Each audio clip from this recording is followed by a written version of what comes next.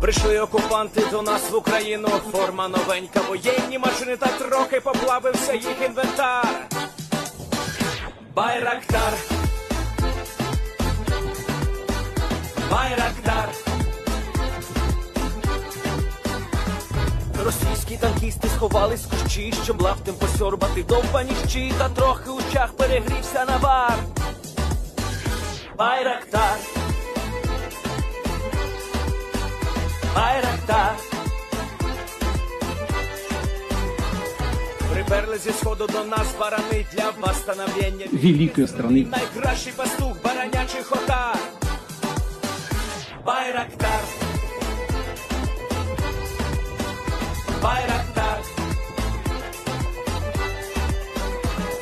Ті, хто воде всяке озброєння різне, потужні ракети, машини залізні, у нас на всі доводи є коментар.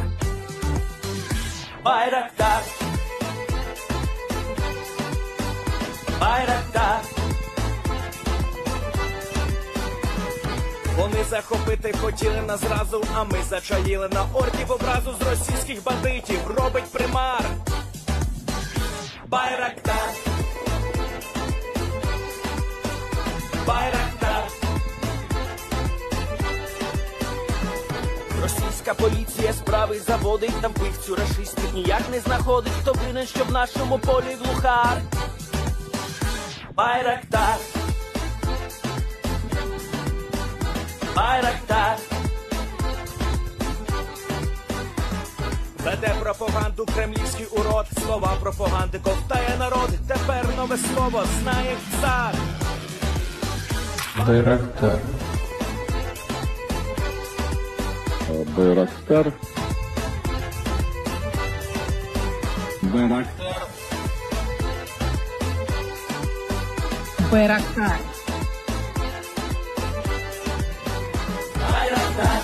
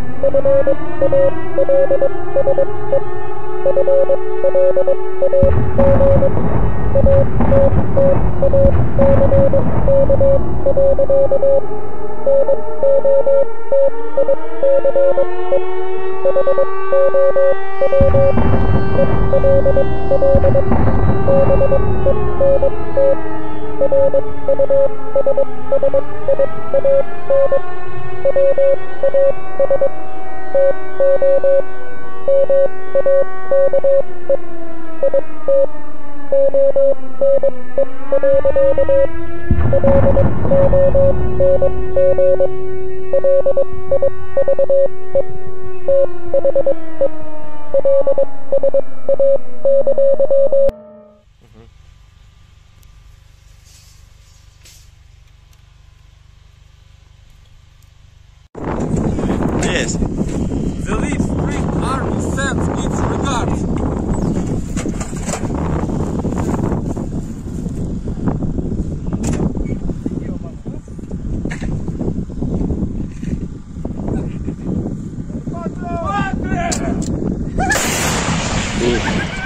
Русский военный корабль. Предлагаю сложить оружие и сдаться. Русский военный корабль, иди нахуй.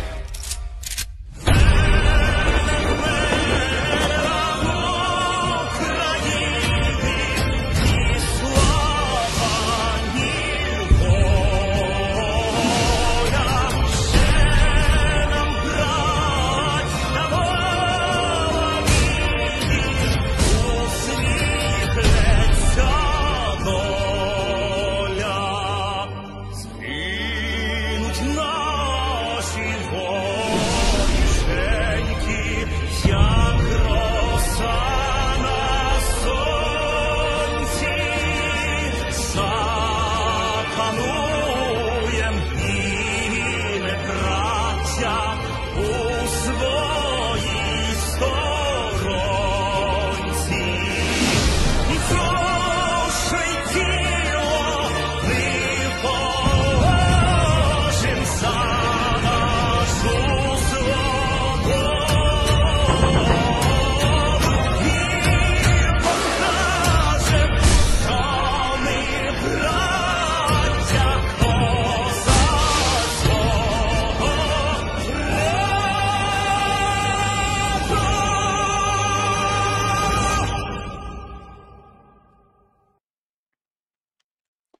Hello everyone, I'm the Enforcer, and I'm accompanied by Enforcer Matt.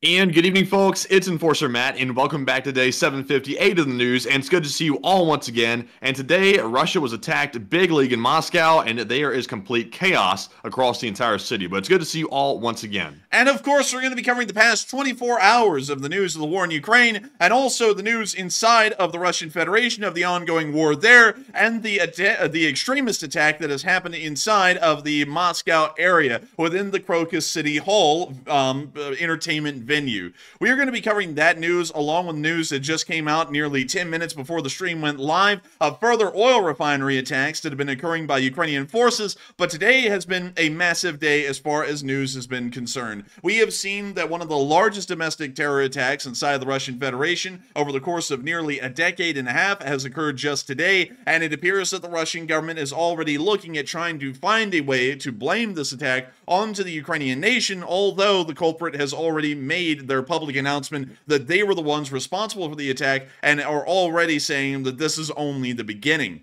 We're going to be moving on into that news immediately tonight, which brings us directly into the northwestern side of Moscow within one of the new developments that was just added to the city fairly recently within its history. Not too long ago, when the Soviet Union fell and the Western countries were beginning to try and invest inside of Russia for economic opportunities, came the area of the Crocus City Hall, or more so, the Crocus Exposition Center. The Crocus Exposition Center is one of the largest ones inside of the city of Moscow, and one of the biggest within the Russian Federation as well. Spanning an entire peninsula that sticks out into the Moskva River, this is truly one of the most premier entertainment venues and expo centers in the entirety of the city of Moscow and the Russian Federation. Just today, as a large crowd of people were gathering inside of Crocus City Hall, the music venue itself, and were listening to some kind of music or some kind of an event or a concert, armed gunmen, nearly 5 in number from what we were able to tell, entered the building dressed in military camouflage, wielding AKMs and AK-74s, and began to open fire on anyone that they were able to find inside the building. At this very moment, the death toll is continuing to climb, but right now we understand that the death toll is nearly 60 and an untold number of wounded. It is probably the worst terrorist attack to have occurred inside of the Russian Federation since around 10 to 15 years ago, maybe ever since the Moscow apartment bombings of 1999. But I'm going to be bringing y'all here to these clips because they are incredibly bizarre. We also have the report that the ISIS group, because ISIS is the one who's actually claimed responsibility for this attack, there's around 60 dead. Kyiv Independent reported 40 dead. That was several hours ago. Now the number is as high as 60. But we're going to be moving over here to the videos that we have from the Crocus City Hall. And really quickly, before I even get into this, I have to make it quite clear to everyone that we cannot show some clips that we have gotten from Crocus City Hall here on air. YouTube has a policy where we cannot show things that are extremely graphic or extremely disturbing, and for that reason we've had to heavily curate the films that we are going to be showing y'all tonight that came from the Crocus City Hall attack. However, and some of those videos and images coming out of there are horrific, absolutely horrific images. A very big and bad terrorist attack indeed, and the carnage is very big.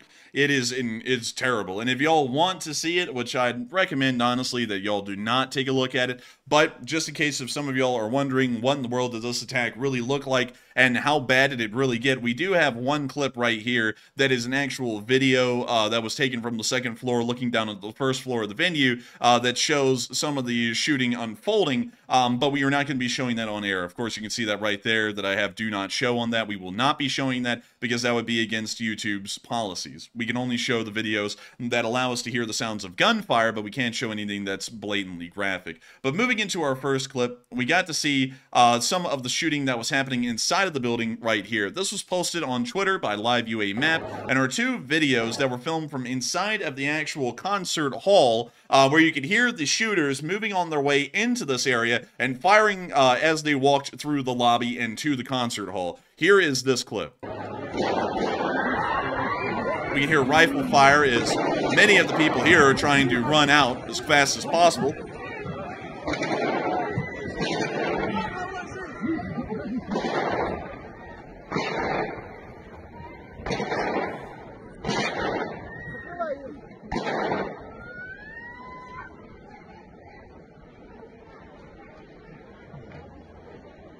We see people continuing trying to evacuate out of the concert hall and through the curtains that are in front of the concert hall.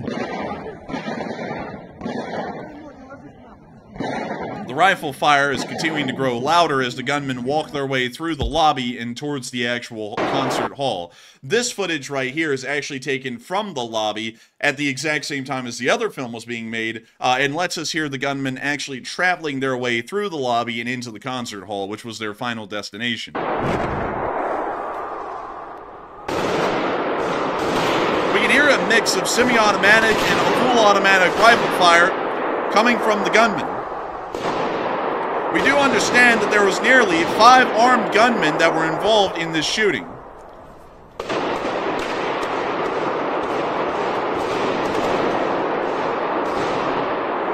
We can see citizens running around inside of the concert hall trying to find a way out.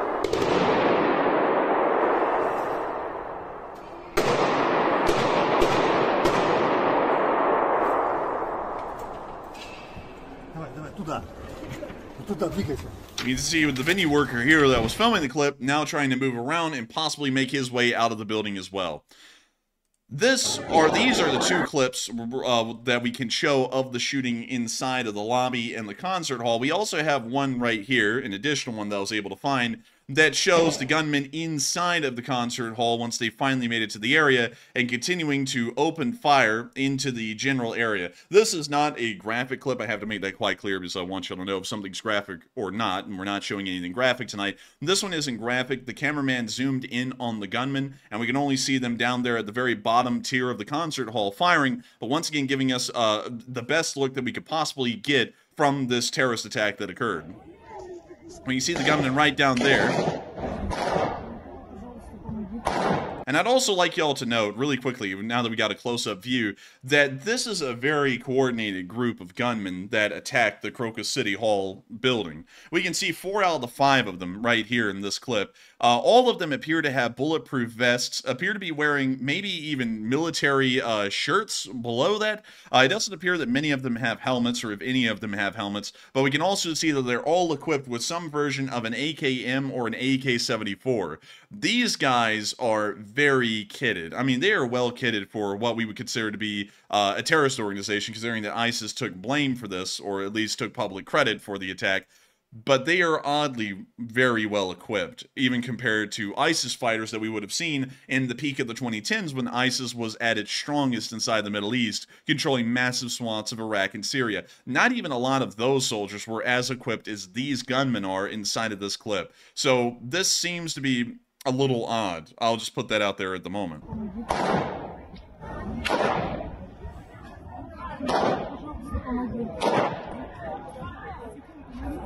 You see the gunmen continuing to remain organized in a small group when the video clip ends, once again showing the high coordination and organization that these gunmen had, possibly suggesting that they have a high level of training and have had this in planning for months, if not over a year at this point. This is giving us a very... Also, I find it kind of odd that the cameraman in this photo here, or in this picture, they didn't seem to react very much when they were filming this entire thing. They kind of kept the camera very steady the whole time, and they really weren't fazed by the fact that the guy was literally aiming up and firing at people that they could see around the area. But the cameraman has stayed perfectly still. Yeah, it is incredibly bizarre. It is wildly bizarre how this film was made. And really quickly, I'm going to kind of hop forward to why I'm saying all of this is quite bizarre. I am kind of on the fence as to whether these are really ISIS terrorists here that conducted this attack, or whether it's a false flag, because many people have been suggesting that this was a false flag attack that the Russian Federation tried to propagate today to possibly try and escalate the war with Ukraine further, or a conflict with the West further down the line, and try and justify any escalations through this attack that occurred on Crocus. Crocus is one of the most premier expo venues and concert halls in the entirety of the city of Moscow, and because of that throughout all of Russia. The fact that this attack occurred has caused such a high amount of casualties, and is right at the cusp of the Ukrainians attacking Russian oil refineries, and not only that, the Russians launching a attack on return to the Ukrainians and knocking out vital infrastructure such as the Dnipro Dam just yesterday, which we'll be getting to here in a moment. This appears to me to possibly be some kind of an attempt at a false flag. And Another thing that I like to note is that I've seen a lot more video clips that unfortunately I cannot show here on air, and they show a much higher level of coordination than we've ever seen from ISIS fighters in any other instance inside the Middle East, or even ISIS fighters that have engaged the FSB inside the Russian Federation in years prior. None of them have operated as coordinated and as perfectly as these guys did. This is very similar to how a Russian infantry squad or an FSB unit would operate during something like the Beslan school shooting that occurred inside of Russia as well, or more so the Beslan school bombing, whichever way you want to call it, where the actually the KGB or the FSB, as you want to call it, ended up producing a mass casualty event by pumping in poison gas into the building and pretty much killing everyone inside, including the school children that they were trying to rescue. This seems to be something that looks very similar to those kinds of attacks, or at least the kinds of tactics and strategies that the Russian Federation would train their FSB operators to use. But moving on from that clip, right after the gunmen began to enter the building and open fire, a literal fire, began to erupt out of the roof of the building. We're not exactly sure what the origins of this fire are or why it started, but we can already see that it is engulfing most of the expo center and beginning to eat it up with the flames from within.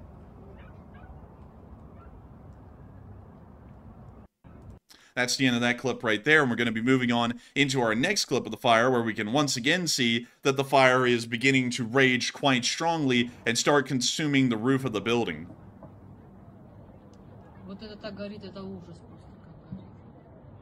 And also, you know, to my knowledge, they haven't been able to put this fire out yet. Like, they've brought in aircraft to drop water on the building. They've obviously brought the firefighters in, for sure, and there's nothing they can do to put it out. It seems like the fire is going to rage on. It does seem like the fire is most likely going to rage on until it completely destroys the building. And another thing that I'd like to circle back to, and this is something that some people touched on in the live chat that is describing this much better than I can. Some people have been able to get closer up pictures of these gunmen that were inside of Crocus City Hall and look at the kit that they had. Some of them, I believe one or two of them, actually had AK-12s with customized furniture. The AK-12 is a rifle that has never been exported, from my knowledge, outside of the Russian Federation. The AK-12 is entirely an indigenous Russian rifle at the moment that is not used by anyone but the Russian Federation. And I can see here, and that is exactly what we're getting from Wikipedia as well, at least according to public information, is that the AK-12 is not used by anyone but the Russian armed forces and the FSB. Really, any kind of Russian armed force, they are using the AK-12. The fact that these guns are the ones that the gunmen were equipped with, out of 5 of them, 2 of them had AK-12s from what we're seeing, that is once again backing up the idea that this is most likely some kind of a false flag being propagated by the Russian Federation, because where in the world is an ISIS fighter going to get an AK-12? They're not getting those in the middle of the Middle East or the Caucasus Mountain region where they base their operations out of inside of Russia. They're not getting it from those areas. They're getting them from the Russian Federation itself, from the Russian military. And that's something that, once again, is starting to further the concept that these guys are not necessarily ISIS guys. They may be Russian false flag guys that are posing as ISIS operatives. But moving on from that and into our next clips of the fires that were beginning to rage around the building, we can see that the building in this closer-up film had already begun to be engulfed in flames, and a large amount of Russian fire brigades had moved into the area, but they were not able to quell the fire, and the fire continued to burn out of control.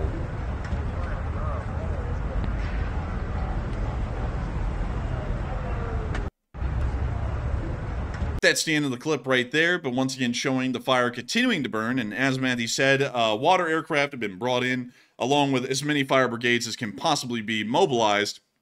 And it still seems that there is absolutely no end to this fire. It will most likely burn down this entire side of the Expo Center, Crocus City Hall right here, which is the actual music venue that we saw the shooting occur in, and maybe even the Planet Tunisia part of the Expo Center that is directly south of the Crocus City Hall. I don't know why in the world they called it the City Hall, because earlier in the day this caused a lot of confusion on my end, as I was looking for an actual City Hall building for this part of Moscow and not a music venue. But nevertheless, this terrorist attack, this extremist attack more so, is seeming to be very interesting to me. And it looks like a lot of y'all have many different opinions on who it is. Some people are saying that it's certainly not a false flag. Some people are saying that it certainly is ISIS. And while I've largely been of the mindset that this is most likely some kind of a false flag attack or something along those lines, there is an equal argument to be made that this is ISIS-K activity. ISIS-K has been operating inside of Russia for a very long time at this point, and has continued to operate even into the modern day, although hibernating and pretty much going dormant for the most part, very rarely conducting terrorist attacks inside of the Russian Federation and also causing any kind of damage. It's pretty much non-existent.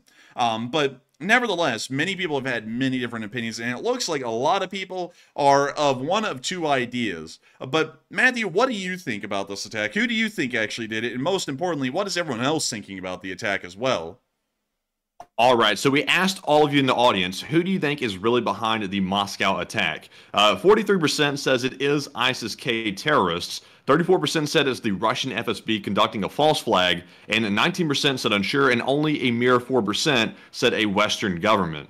And in my opinion, I am really honestly leaning toward it's a Russian FSB false flag. I don't have enough evidence. Nobody really does at the moment to say that for certain, but I'm leaning toward that direction. But officially speaking, the Western government in the United States has said that it is ISIS-K, and they've confirmed through their intelligence that it was them. And also, we did allegedly see an ISIS-K social media account come out and take credit for the attack as well, which seems to solidify that conclusion by the American CIA. The only catch, though, is to me, is it seems a little bit odd that Russia completely ignored the warnings that the United States gave to them 2 weeks prior to this attack happening, that something like this was going to occur. Russia completely ignored it, and these guys came in and caused some devastation in that Crocus arena. So I'm a little bit on the fence, but Enforcer, what say you? I would have to say that really quickly before I get into this, I see that a lot of people are of different ideas. A lot of people are thinking that it is purely an ISIS-K attack and it can only be an ISIS-K attack. And some people are thinking that it can only be a false flag from the FSB or some other group, and that's the only way it could be. The honest answer is that while I'm fairly certain of my opinion, it's only an opinion. It's not a fact. We don't know who it really was. It could have been the FSB. It could have been ISIS-K. ISIS-K, at least on Twitter, has come out and claimed that they were the ones who conducted this attack. But in reality, you know, not to try and continue the argument here, but in the reality, the Russian government could have made an ISIS-K account and then put out this information saying that ISIS-K conducted the attack. It could be anything for that matter. And one thing I'd also like to say is that ISIS-K, and this is something I haven't really talked about a lot before on the channel, but it's just a little bit difficult to talk about diplomacy and geopolitical affairs and try and keep everything in a clear good and evil side, because there's a lot of gray area.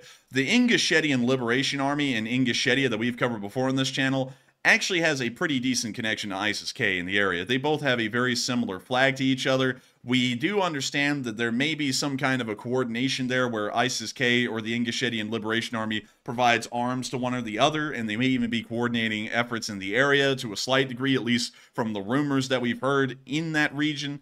Going off of that, it's not out of the question that this attack is more so of an FSB attack, because if that is the case, even if there is a limited amount of involvement in between the Ingushetian Liberation Army and the ISIS-K people inside of the Caucasus region, that can give the Russians the ability to create a false flag out of the situation and then blame it on Ukraine. Because if anyone does not know, the Ingushetian Liberation Army inside the Caucasus region in Ingushetia was actually created in the middle part of 2023 by a Ukrainian member of the Verkhovna Rada, which is the Ukrainian parliament, and therefore is supplied and kind of funded in a small way by the actual Ukrainian government. So it's a quasi-pro-Ukrainian organization in a way. If there is any kind of connection in between that group right there and ISIS-K, or the Russians can try and make an attachment, which may be the way they explain away those AK-12s. They could say the Ukrainians captured these AK-12s in Ukraine, sent them to the Ingushetian Liberation Army, and then the Ingushetian Liberation Army moved these to ISIS-K, and then ISIS-K used them in this attack. Therefore, Ukraine is sponsoring terrorist attacks on the Russian Federation, and we need to escalate our response even further by some kind of a mobilization or something like that. It could be something along those lines. It takes a lot of dot connecting to do something like that at the moment. So I would actually have to say, on face value, it's most likely an ISIS-K attack. But there's something in the back of my head at the moment, and we'll only be able to see over the next few days, that tells me that the Russians are going to try and spin this into some kind of a false flag, so that way they can justify further actions or further escalations against Ukraine and against the rest of the Western world. It's also, Enforcer, one more thing that sort of makes me lean toward the false flag argument, and we have to make this perfectly clear, like the Enforcer said, there is no concrete evidence to prove yet this is a false flag attack. So when I say this, it is simply my opinion. But the fact that Medvedev came out so quickly and pinned it on Ukraine and said, if we get the exact link we need to link the Ukrainians to it, we're going to hunt them all down and kill them. Then you had several members and senators of the Russian State Duma come out and say that Ukraine had a connection to it. You had them trying to push this narrative as well, that there was a white van outside of the arena itself with Ukrainian license plates on it. There were so many different little things piling up to try to link Ukraine to it. That's sort of what gives me the suspicion to think that maybe this was a false flag attack and maybe they're having a hard time actually pinning it on Ukraine. It could be simply a failure of the FSB's operation. But to me, I would not put it past Russia to do something as sick as to go in and kill their own civilians to justify a larger mobilization. That to me seems like it could be very likely because they're a very sick regime in Russia and they don't take civilians into account whatsoever. So I can't rule that out. And another thing that I'd also like to point out is that the city of Moscow is a federal city inside the Russian Federation. That means that this literally is the center of power within Russia. And even inside the inner areas of Moscow and even out into these further suburbs, there is a massive amount of security that is always present by Russian police and FSB forces. There are endless amounts of checkpoints that are set up, just, flash checkpoints that the Russians set up throughout all of Moscow every single day, every single week, in wartime and out of wartime. And there's always an endless amount of security, Russian armed security, wherever larger venues are, where the wealthier people of the Russian Federation may end up hanging out. The Crocus City Hall area is one of those places. It's a little bit odd to me that gunmen were able to drive up to the building, get out of the van, and then go in the building and conduct a massive shooting spree without any of these Russian armed police or security being seen anywhere. It is a little bit odd to me. Maybe the Crocus City Hall area was picked for the attack because there was a blatant lack of security. Who knows? But nevertheless, it does seem a little bit odd because one thing's always been for certain: Moscow is usually, at least on a terroristic level, heavily locked down almost all the time. On a military level, like dealing with the Wagner coup or dealing with anything else, like a drone attack, it isn't that well protected. But on a terroristic level like this attack we saw today, they're usually fairly well protected, and there was barely response at all to be made to this attack. The FSB is headquartered out of Moscow. That's where most FSB operatives are at any given moment, or inside of the city of Moscow. 10% of the Russian Federation lives here, and it's a little bit bizarre to me to believe that none of them were around the area of Crocus City Hall while a massive event was going on, and the Russian government had already been tipped off by the United States government that there was most likely an impending terroristic attack that was going to be occurring somewhere inside of Moscow or St. Petersburg. So it seems a little bit odd, and I'm not saying that, everyone who said it's ISIS-K is wrong. I mean, y'all are probably right in reality. It seems to me, even right now, trying to argue that it is a false flag, it might be a bit of a stretch. I'm not, again, saying that I could be wrong on that.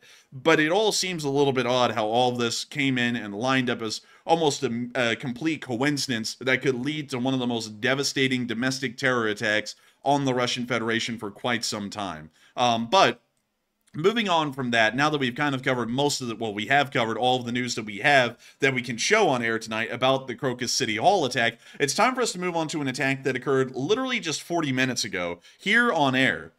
This is the town of Samara. Samara is one of the towns that borders the Volga River, the longest and largest river within all of Europe. This town here is home, like many other Russian cities that we cover on this channel, to a large refinery, which you can see right here. Actually, let me make sure. Let me double check that is the refinery in the area. Wait, never mind. Scratch that. Here's the refinery in the area. Sorry, that's actually the metallurgical plant. But beyond that, this is the oil refinery that is in the city of Samara. The city of Samara just came under attack nearly 30 minutes ago, and a massive fire has already erupted in this oil refinery, shutting the entire refinery down and making sure that it is completely unusable into the foreseeable future. Another successful Ukrainian drone attack has occurred and knocked out an entire Russian oil refinery offline again. We don't even know what percentage this is actually accounting for with this attack that has been knocked out, but it is another fairly impressive Ukrainian attack, especially considering the range in which Samara is from Ukraine. The closest distance launch-wise from Ukraine to Samara is a whopping 590 miles, making this the longest-range drone attack to have ever occurred in the history of the wars so far. But we also have additional videos from Samara showing the attack that occurred on the refinery and the fire that began to erupt as a result. Here's the first clip showing the fire.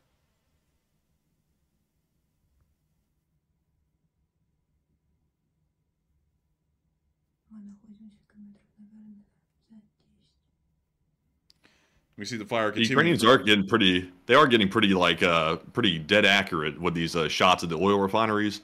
And also the timing on this, with it happening right after that terrorist attack in Moscow. I wonder if that's going to have any different significance to it now that that attack just occurred, and also Ukraine's continuing to attack Russia's main infrastructure, which is the oil refineries. Yeah, it's an interesting correlation. We can already see one Russian bot, I'd assume, making a comment on that on the heels of an attack on innocents at a concert hall, and they want us to believe this isn't all connected. You can already see that a certain story is trying to be spun out of this whole deal, and the Russians are probably going to attempt to spin it that way on an official level. But here's another video showing the fireball that has erupted out of the Samara oil refinery after the attack.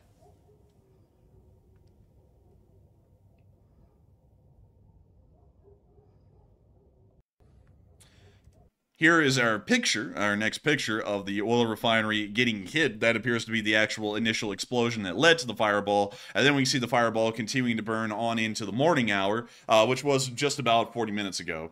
But still showing that the Ukrainians are conducting the longest range attacks of the war on serious Russian oil infrastructure, and once again, knocking out their ability to produce oil and therefore continue on this war. Ironically, this came right after a statement was sent out or made public by the U.S. government, where the U.S. government has asked that the Ukrainians stop their attacks on oil refineries inside the Russian Federation because the rising prices of oil may impact American domestic elections being held inside the United States. So the Ukrainians should revolve their entire war around U.S. domestic politics. Something that is pretty interesting to hear as an actual statement that came out and has been confirmed to be true. Now, of course, really quickly, I have to make sure that I walk on eggshells here because this channel has a specific policy where we do not talk about domestic politics, and we also do not pick a side. But I will say this. I'm generally against the United States trying to tie the Ukraine war to domestic political issues, especially even if it does affect an election in the United States. That is completely beyond Ukraine's concern. They are fighting a full-on war inside of their own territory, and anything that gives them the upper hand, they ought to go after. Attacking Russian oil refineries is one of those things. I think that it is very short-sighted of really any group in the United States to try and start tying the Ukraine war to the domestic political issues, whether it be other domestic affairs in the United States, such as different kinds of policies, or whether it's to tie it to a national election. It seems a little bit bizarre to me that the United States should be, in one way or another, trying to tie the war in Ukraine to domestic American matters, whether it be an election or a policy, for some reason. It's incredibly bizarre to me, and I gotta say that I don't really like that, because this isn't the first time we've seen this. This is the second time. There was a time earlier, which we, of course, did not cover on this channel, and now there's this as well, which we're not going to cover in depth on this channel and pick any partisan side. But I find it absolutely distasteful that the United States prioritizes domestic political issues over geopolitical issues of national security concern, and not only that, European national security concern, which is a massive interest that the United States has. Very odd. It seems like if we don't want Ukraine striking Russian oil industries, we should maybe speed up our weapons shipments and pass some aid for Ukraine to get that to them faster, so that way they could simply drive the Russians out of their country. But, you know, we're going to ask them not to attack the Russians, and we're not going to give them any aid, then we're not going to give them any weapons, and then we're going to be angry with Ukraine. That makes no sense. Yeah, it's a little weird. It's a little weird. But moving on from that and out of the United States, it's time for us to move on back into Ukraine because, believe it or not, we still have hardly touched on any of the breaking news today. The entire night is a breaking news night. There's just an endless amount of it. And also, I gotta say, the chat is going freaking wild. I don't know what it is tonight, but the chat has been going at nearly 3 chats a second. So at this rate, we're firing about the speed of a very, very slow firing machine gun right now in the live chat, just in the amount of chats that are coming in. Really crazy. It's rolling, to see man. that. It's hard to read them all, man. It's so hard to keep up. It's really wild to see, and I also have to let y'all know this is going to be at Matthew's discretion as the stream goes on, but to make sure that we can control the live chat, we may actually have to put a slow chat mode on of some kind, so that we can make sure to moderate the live chat and keep it under control, because right now, there are so many live chats coming in. It is insane. I mean, there's literally an endless amount of them. I can't even read all of them. Because when I try and look at one to read it, it's already off the screen. So I have to say this, though. That is not a bad thing. We highly encourage y'all to speak y'all's minds and talk about whatever y'all want to talk about inside of the live chat. But I also have to keep y'all on notice that if it keeps up the speed and it goes crazy, we may actually have to start slowing the live chat. But moving on from that, and into the Russian Federation, we have begun to hear that apparently, and this is another reason why, and I'll quickly explain something that I didn't explain earlier, the reason why I believe that the attack on the Crocus City Hall may have been a false flag is because we also got news today from the Kyiv Independent saying that the Russians are planning on building a brand new 100,000 man strong force, possibly for a summer offensive in Ukraine. And they say that they're creating a brand new force of 100,000 soldiers to try and conduct this offensive in the early summer.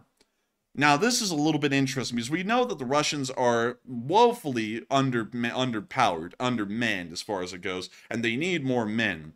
And what better way to justify a call for more men than a terrorist attack occurring in northwestern Moscow that would lead the Russian government to have an excuse to start getting a lot more heavy-handed with this war on a public level and say that it's the duty of the Russian government and the Russian people to sign up or to be conscripted and fight against Ukraine because they're the true evil guys. And that's kind of the thing that I'm seeing at the moment, because it's interesting to see that that statement is made along with the terrorist attack that happened today. Those two things seem to be fairly aligned with each other, and one could be used to justify the other. That's kind of what I'm seeing at the moment, but let me know what y'all think in the live chat, because many of y'all are, because the 250 of y'all have in the last minute.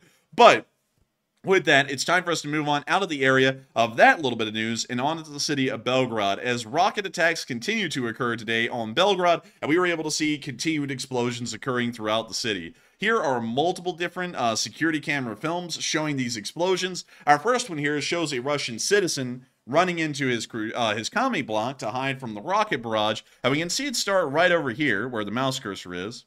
You'll see the first boom right there, the second one in the parking lot right there, and then the third one right here near this car. The Free Russian Army is just bombarding the city of Belgorod with MLRS barrages. They seem to be fairly inaccurate, and we're not really seeing if there's any proof that they're actually causing any damage to Russian armed forces. Or any Russian border guards, for that matter, either. Can you imagine how Putin really must be feeling right now? Because you've got Belgorod under attack, so the rebels are attacking that region of Russia. Then you have a massive terrorist attack in Moscow. And then you have all these issues just popping up all over the place. A fire starting in random places. You got the Ukrainians striking oil refineries all over the country. You know, if I was in his shoes right now, I would be in a sheer panic. And I would have to say that I agree. It's pretty much sheer panic at this point. And I'm trying, Matthew, at the same time to read the live chat. Let's see. And Don, see, how do you read the chat and host at the same time? At this point, I don't, because there's so many of them coming in, I really can't do that. But moving on into our last clip, we can also see a fire that's enveloping the city of Belgorod. But it is, like Matthew said, raw chaos, and the Russians are probably panicking on every level, because really the alarm bells are going off everywhere, literally all the way from Moscow and all the way down into Belgorod and even into Ukraine, as the Russian armed forces continue to pretty much be fighting in mud or trying to climb up a hill covered in mud against the Ukrainian armed forces, which are still holding their ground incredibly well. moving on from that and into our next clip, we also got to see that there is a continued presence of the Free Russian Army inside of the Belgorod region, as we got a picture today of a Free Russian soldier putting his thumbs up as he's sitting inside of the Svyat, or the Gyat forest in the Belgorod region. Very nice to see that he's still there, and they're still doing their thing. You know, the Free Russian Army is a pretty impressive group through and through. I got a lot of respect for him. But moving on from that and out of this little area, it's time for us to move on into even more breaking news, as we see that the Free Russian Army is still holding their ground inside of the Belgorod region and continuing to inflict a pretty decent amount of casualties and hold a decent amount of ground to the Russian Federation, at the exact same time that we're seeing the Ukrainians attack major oil refineries still, at the exact same time there's a large terrorist attack that happened in Moscow, at the exact same time as all of this, and the United States saying some interesting things. We got to see that one of the largest attacks that has ever occurred on Ukraine by missile forces occurred tonight. Well, actually last night, about 23 hours ago. It occurred 23 hours ago, and it was one of the largest attacks that ever occurred. The Ukrainian air defense did the best they could in attempting to shoot down and intercept as many of these missiles and weapons as possible, but it appears that they didn't get all of them, and we'll be going to the one place where they certainly didn't get the one that really counted the most. But we're going to be going up here into the Kyiv area and showing y'all a clip of a L3 Harris Vampire air defense system shooting down a Russian Shahed drone. You see it fire right there, and there goes the missile, hitting the Shahed dead on and taking it down immediately. We hear more ground fire outside of the L3 Harris Vampire. The Shahed crashes into the Sea of Kyiv just north of the city. This is a duplicate clip, unfortunately, so it's the exact same thing. Shahed spirals into the sea, and that's the end of that clip. But moving on from that and into our next one, we were also able to see that the Ukrainians were able to shoot down an incoming missile with a man-pad of a sort. Here's a clip. I'm not going to say anything more. Here's a clip. See the missile fired. Missile on its way. Missile hits the target, taking it down. Yes! Yes! Yes! Huge shout out to the Presidential Brigade, by the way, who has been moved back into Kyiv to defend the area around Kyiv, where the president actually is. But moving on from that and into our next clip, we also saw, well, we didn't really see it, but we more so got to hear the sound of a Kinzhal missile flying over. From what I understand, this is the first time that the sound of the Kinzhal has actually ever been recorded. So this is pretty much a first as far as the war has ever gone. I've never heard of Kinzhal before myself, so maybe a lot of y'all haven't. So I'm just going to let the video play. I'm not going to talk over it and just let y'all hear what I would say is the haunting sound of the Kinzhal. It's actually a very odd sound, but here's the clip.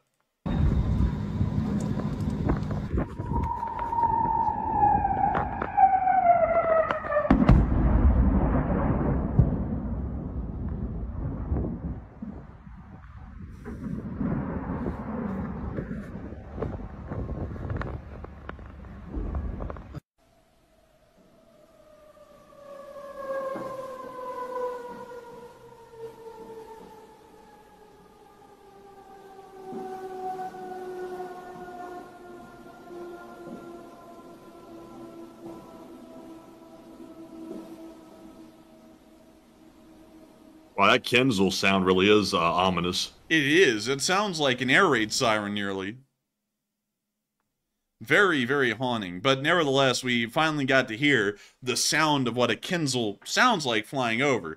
Also, by the way, you might find this really interesting.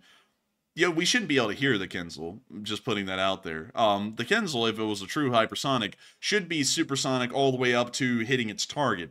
The fact that we're able to hear this thing before it flying over and then past us, shows us that by the time it's actually moving into the area of Kyiv, it is now nearly subsonic, or actually subsonic, because we can actually hear the missile coming and then fly over. So it's moving fast. It's probably moving close to the speed of sound, but it's not moving at Mach 5 or Mach 7 or anything like that, because if it was moving that fast, you wouldn't hear it. You would just hear, and then you would finally hear the sound just right after that, and we didn't hear anything along those lines, because you would hear the sonic boom, basically be traveling faster than the speed of sound, so all the sound will pretty much compress into this one spot, which is what creates that massive loud boom that is caused when anything goes faster than the speed of sound.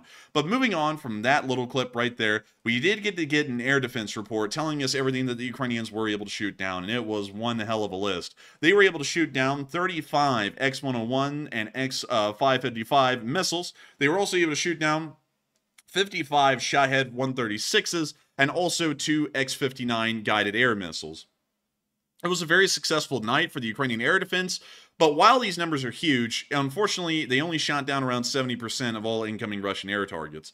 Beyond that, they were not able to destroy any further ones, and nevertheless, we got to see that there was some serious damage, and that's what we're going to be moving down. I'm not going to be showing you all the damage that occurred across Ukraine. There was some significant damage to Kharkiv, Kyiv, many other major cities, but moving on down to the Zaporizhia area, this is where the missile impact was probably the most severe. Many of y'all know that we actually covered this while we were on air last night, at least a small amount before we got off air, but the Dnipro Dam inside the city of Zaporizhia is one of the oldest ones in Ukraine and is also one of the largest in terms of power production ability. This dam has been blown up by the Soviet Union in their retreat from Ukraine in 1941, and it appears that the Russian Federation attempted to blow it up again today, sending a X-155 missile directly into the upper part of the dam and blowing up an area somewhere around this part right here where the mouse cursor is moving. I'll be showing y'all the clip because it is very interesting to see the dam get attacked and hit by a missile. Actually, sorry, that's the wrong post. Let me make sure to get y'all to the one where we can see the actual missile flying over. And let me see. Oh, here we go. This is it right here. So this is a video filmed directly from the base of the Dnipro Dam to show y'all exactly where this is. It is around this area. Let me make sure because I had this geolocated earlier. I just want to double check, and it appears that my double check is correct. From what we understand, this video was filmed somewhere around right here on this little island here in between the two locks that allow ships to go upstream and downstream. It was filmed somewhere around here because we can see the very back of the dam right here at the latter part of the clip. So I'm going to show you all the film, but this is the perspective it's filmed from, just to let y'all know where the video is. But here's the clip. Еще пиздует нахуй, бать, смотри, смотри. And there's the missile. Ракета нахуй. Ебать нахуй, ебать. Ебать. Ебать, осколки сейчас будут ебашить нахуй. Прям. And that's the end. Do we know what kind of missile that was? Did you say that? That was an X-155 from what I was able to find. And let me make sure to pull up a picture of that. And not the guitar, the missile. Oh, civil goods. Goodness gracious. Let's see. Here we go. Here it is. We understand it to be this missile right here. This X-55 or the KH-55. And what kind of yield does this thing have on it? Do you know? I think it's fairly large. Let me check. Let's see here. The blast yield. Well, we're not wanting to kill the nuclear yield. We're just wanting the conventional yield. And let's see here. Let's see. Can carry a nuclear warhead. Yeah, but it's not. So what's the actual yield?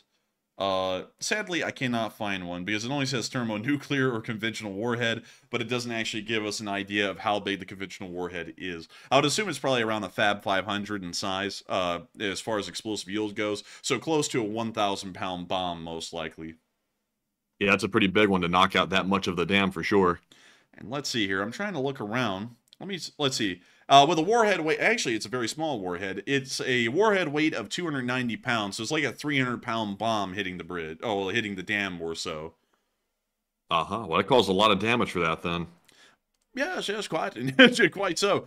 We can actually see the electrical station caught on fire at the bottom of the dam. Ukrainian firefighters have been trying to deal with that all the way through today. It appears that the fire has been very difficult to control. And we also have a video clip that came from that electrical station that we just saw in that picture right there. Here we can see the Ukrainian firefighters trying to fight the blaze inside of the building.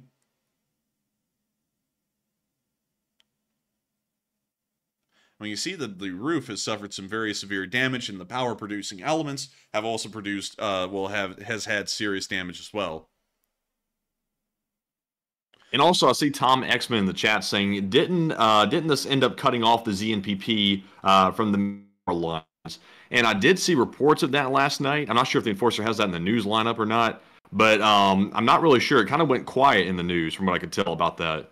Yes, the ZMPP, well, not the ZMPP, I believe the Dnipro Dam is currently offline. I don't think the ZMPP is offline at the moment from what I could find. But moving on from that, we could also see once again that the Key Post put out a post talking about the major dam being attacked. I showed that one earlier, just want to make sure to cover it again to touch all bases. And we also got to see, and let me make sure that we get this, the fire burning on the dam. Apparently something caught on fire near the bridge level. We were able to see this in this clip today. Here's the clip. Ну что, Русня поздравила с добрым утром, да? Я думал, это сон сквозь сон.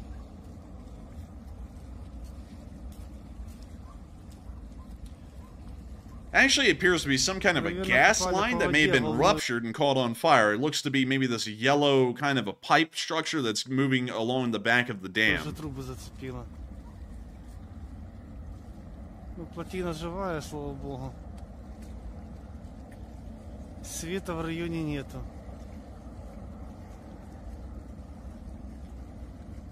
Это называется «Всем доброе утро».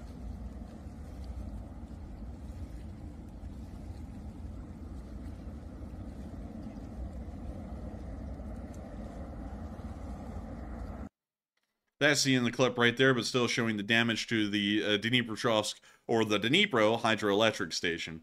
Well, that's the end of all of the news that we have right there in the Dnipro Dam area or within the city of Zaporizhia, and it's time for us to move on back out of this area and up north and on to the location unknowns, getting on into the rest of the breaking news that we have for the rest of the night.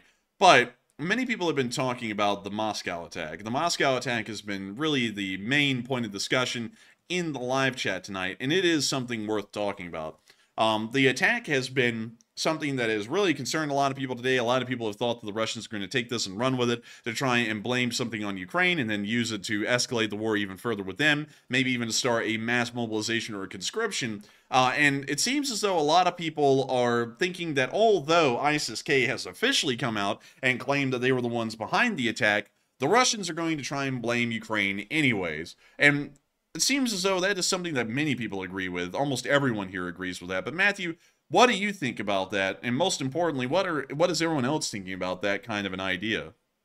All right, so we asked everyone in the audience. We said Ukraine has disavowed any involvement in the Moscow attack. And assuming for purposes of this poll that this is not a false flag attack by Russia, do you think Russia is going to blame Ukraine anyway? 71%, an overwhelming majority said yes, they will blame them anyway. 12% said only time will tell. 8% said no, Russia doesn't have enough evidence of that. And I will say that no time in the past has a lack of evidence ever prevented Russia from trying to pin something on Ukraine that was wrongfully pinned on them. So I'm going to say that Russia is going to try to blame them anyway, even if there isn't enough evidence, because that would allow Putin to justify further escalation of the war, which is what I believe personally is what he's trying to do. I think that's what he wants to do now that he's been reelected, is to go ahead and start mobilizing more people and them back into the meat grinder in Ukraine. I think that's his goal, and I'm going to lean on that option. But Enforcer, what say you? I would have to say I think he's going to use this to justify something against Ukraine. They made it very clear earlier today that they are going to move this into some kind of a blame Ukraine sort of a situation. I think that's still the case, and I think they're going to try and use this to possibly start justifying a conscription for the Russian army to try and build up their numbers again, but have a good scapegoat for the reason why. I think that's probably what they're going to be going towards. But with that, I hope that does address that quite well, at least in my opinion. And Matthew, there have been some very interesting things said in the chat. Can you tell us about them? All right, so our first question from the audience tonight goes to Walter A. Lakota Jr., who's a channel legend, and he threw in a very generous $200 donation to help keep the channel running. And thank you very much, Walter, for that support. He says, Aloha, Enforcer Matt, and LSA from OG Ellison Bosun. He says, what's happening in Moscow feels like deja vu again, as radical peoples were to blame in 2002, the Moscow apartment bombing, yet this is actually caused by the so-called people who were to blame last time. And take one from the chat. And I thank you so much for the amazing, incredible amount of support, Walter A. Lakota, and of course being the OG Ellison Bosun. And you're absolutely dead on the nail. That's something that I also forgot to bring up a little while ago. Because really quickly, let me go back to Moscow and let me talk about this in good depth. So, this isn't the first time that a terrorist attack has occurred in large form on Moscow. This is actually one of many times that such attacks have occurred, at least within the past 30 to 40 years. One of the biggest ones that ever happened was the Russian apartment bombings of 1999, which I believe Walter E. Lakota is talking about right now. These attacks were huge. Ended up killing nearly 307 people, and I mean, the sights and pictures of it was pretty much like from Ukraine. These buildings were completely destroyed to the ground nearly. At the time, it was blamed on Chechen separatists or Chechen terrorists, and this is what Putin would use to justify the invasion of Chechnya a second time and begin the Second Chechen War.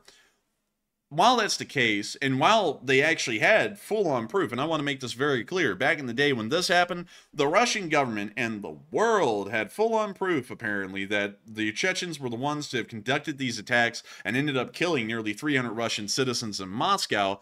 The truth of the matter is a lot different. It's something that was uncovered around, I believe, 2005 to 2007.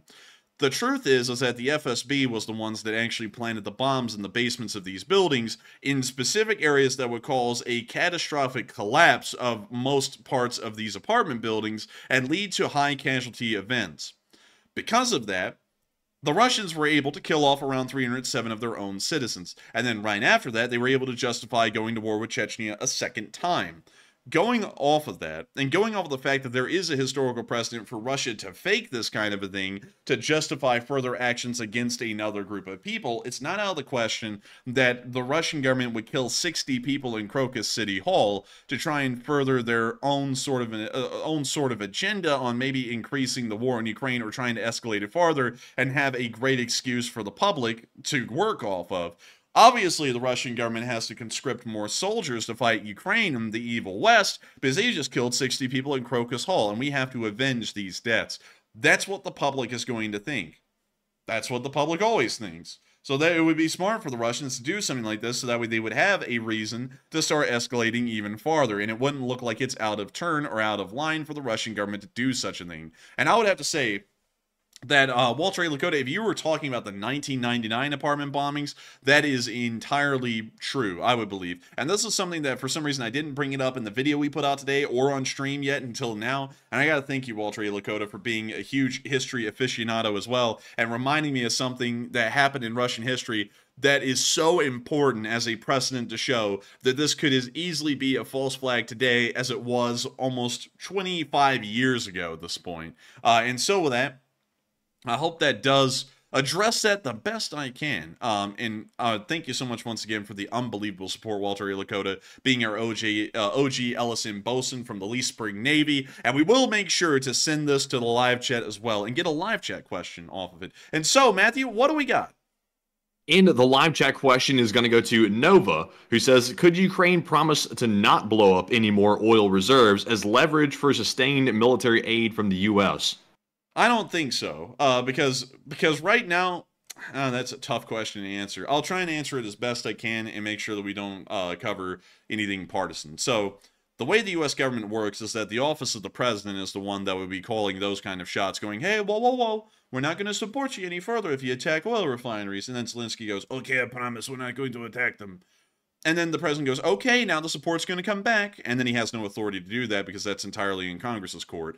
So I don't think that would be a smart idea for Ukraine to do, because regardless of what they're doing right now, it really entirely relies on the Congress to approve the funds for Ukraine. It has nothing to do with the office of the president. The office of the president is pretty much just going to rubber stamp it at this point if it ever gets to their desk. So it's more of a congressional issue than anything. So it doesn't matter what Zelensky promises the president, which is the one that would be saying this to Ukraine, because the president doesn't have any authority to authorize further funding for Ukraine. That's a purely congressional issue. And so with that, I hope that does address that the best I can and make sure that we remain out of the U.S. political sphere, because that's a damn nightmare, and I'm not getting into that. But I hope that explains kind of how the U.S. government functions, to explain why that wouldn't be the best of ideas. But with that, I hope that does address that the best I can. Thank you so much once again, Walter A. Lakota, for sponsoring that live chat. And with that, we are on to the next one.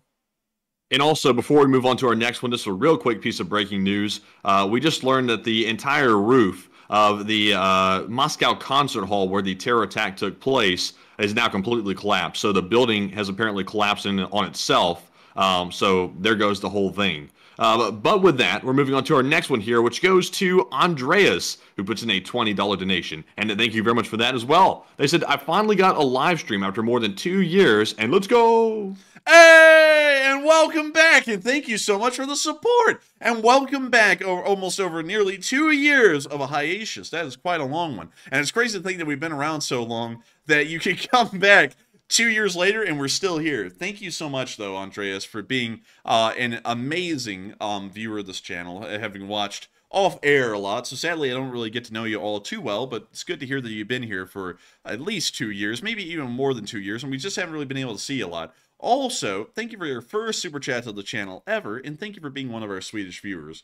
Really cool all around, and great to know that you're one of our European viewers, because y'all put in a lot more effort than the Americans to watch, because the Americans get to watch like at the latest at 10 o'clock at 10 p.m. Eastern time, at 9 o'clock in our time zone, at 7 o'clock in the time zone before that, and at 6 o'clock if you're in the West Coast. So Americans really don't have to worry much about having to have some dedication. It's really the European viewers that have to have the most dedication to watch this show, because you'll have to get up at like 3 and 4 in the morning to be able to watch it. And we are greatly appreciative to each and every one of you, and especially you, Andreas, for finally getting on air live after 2 years and being here to watch one for real, for real. You took the pilgrimage, as we say, and we are more than happy to have you here with us tonight. And so thank you so much once again. I hope that does address that the best I can. And with that, we are on to the last question of the segment, and then we're going to be moving back into the news. And also, I see a bunch of people saying, do you have any footage of the building collapsing in on itself in Moscow? And right now, I'm trying to scour Twitter to find some video of it, as well as Reddit. I don't see any, but it is being reported by Russian state media that the roof has completely collapsed. So that was pretty much the worst case scenario when it comes to actually trying to rescue people from the building. So it appears that has taken place. But we'll try to see what we can find about it in the meantime. But with that, moving on to our next one here, we have one from Tom Charles, who puts in a 20 as well. Hey! And thank you, Tom, very much. He says, thanks for all y'all do, and first super chat to any channel. And wow, thank you very much, Tom. He says, and also, I joined Patreon yesterday, and please take one from the chat. And thank you for the support, Tom Charles, to the Patreon and to the channel through the Super Chat. Both of them go to support the channel, but I got to thank you for supporting us both ways. And I hope you have a fun time on Patreon. And also, if you have thrown in a DM, I will be getting to answering those by the end of the stream. So just hang tight and be patient. I will answer all of them. But thank you so much, Tom Charles, for enjoying what we do and appreciating it enough that you would throw in your first Super Chat anywhere on YouTube to this channel. That is truly unbelievable. And I always say that we are more than appreciative to y'all's support. We honestly feel sometimes like we don't deserve y'all's support because we're just doing what we do. We would do this whether people were supporting this channel or not, whether there was 9,000 people live watching this channel or not. We would do it just because this is what we want to do. This is our passion, and this is what we feel like we're meant to do. And I got to thank you so much, Tom, for enjoying that dedication that we have and supporting this channel so that way we can help to make this thing possible with you side by side with us. And I got to thank you once again for supporting this channel through a Super Chat and supporting it here on Patreon. Well, over on Patreon. But still, thank you so much once again. And also, if I remember correctly, Tom, you have been in the chat for quite a while. Tom Charles has been. I've seen you in the live chat a good bit. But still, thank you so much once again for support. I hope that does address that well. And we will take one from the chat. And so what do we got, Matthew? And the one from the chat is going to go to, let's see here, Joseph M. Sika, the longtime channel legend. He says, did you hear that Russia warns of decisive steps if the Patriot missiles actually reach Ukraine? If the Patriot missiles reach Ukraine, they've been in Ukraine for quite a while. So I would have to say there's apparently not going to be that much decisive steps because the Ukrainians have had operational Patriots for the latter part of a year now. So with that, I hope that does address that the best I can, at least based on the knowledge I have, because if that was a deal or no deal kind of a thing that would lead to World War III, we've already been in World War III for at least a year now. But with that, I hope that does address that well. Thank you so much once again, Tom Charles, for the support and helping this channel keep on running and sponsoring that live chat. But alas, it is time for us to get back into the news, the actual news of what's been going on all over the place, all around Ukraine, all inside of Ukraine, all around the world. Sadly, we just don't have enough news to do a Houthi news segment at this point. I was going to talk about that really quickly, because many of y'all may have seen the really cool footage of a French frigate shooting down some incoming Houthi drones. I would have loved to have shown that here on this channel, but there's really no way for us to make that fit either in a video or in this news segment, so I never showed them. But it was still really cool, and you know, if we ever get the chance, and if things heat up enough down there again where we get a lot of clips, we will be able to make a news segment on that. But it's time for us to get back up in the Ukraine and talk about those sweet, sweet location unknowns. And we only have one of them today beyond the Russian loss report, and that is a map showing the travel of Russian missiles through Ukraine. Interestingly enough, the Kinzhals fly in a straight line, as well as the ballistic missiles, the ballisticas they're called, so I'm guessing those are Iskanders fired from inside of Russian territory and inside of Crimea. But also we can see the flight of the Shaheds in yellow. We can see the flight of the X-22s in green. We can also see the X-101s and the X-59s in red and purple. We can see the X-31P in some kind of like a cyan color. I'm not really seeing it here on this map. And we can also see the other kinds of missiles that were used as well. But beyond that, it's very interesting to see that these missiles actually fly somewhat odd paths. They don't really take straight line past their targets. They actually do fly almost like an aircraft, trying to evade air defenses wherever they may be believed to be, and then come in on sides where the air defense is weak. Very odd. And of course, this map shows in probably one of the clearest ways that I've ever seen, which is very helpful in showing how these work. Also, by the way, you can see the path of the Tu-160s and Tu-95s because they base over the northern Caspian Sea, and then they fly over the southern area of Russia towards Krasnodar, and then fire off their missiles around right here. And this is some... Okay, I got to go back to this, y'all. I got to go back to this because this is something that furthers my idea that the Russians shot down that A-50. If the Tu-160s, like this map shows, fly all the way into the Azov Sea and then fire off the X-22s, because it actually shows that the Tu-160s turned around in the middle of the Azov Sea, about right here. If that's where those are firing off their missiles, if the Ukrainians shot down the A-50, wouldn't they have been able to, I don't know, maybe shoot down these incoming Russian bombers? Because those would have been in range. It's once again kind of backing up the idea to me that the Russians shot down their own command aircraft and the Ukrainians didn't shoot it down, because if they had S-200s that were modified to reach those distances, they could have fired those off of the Tu-160s and shot those down, and they didn't. So I'm starting to see that it's probably more so the theory is correct that the A-50 got shot down. But with that, well, the A-50 got shot down by the Russians, not the Ukrainians. But with that, it's time for us to move on from that little map and move on into the Russian casualty reports. And check them out. Ooh! Oh, it's been a bad day for Russia all the way around, man. Like, how can they lose all these guys in the same day? Like, everything's going bad for them. Domestically, over in Ukraine, internationally, it's just rough for these days. Rough. But beyond that, 8 Bobcat skid steers were destroyed. An absolute whopper of a night. And I gotta say, that's just something right there. Beautiful, beautiful stuff. Beautiful stuff.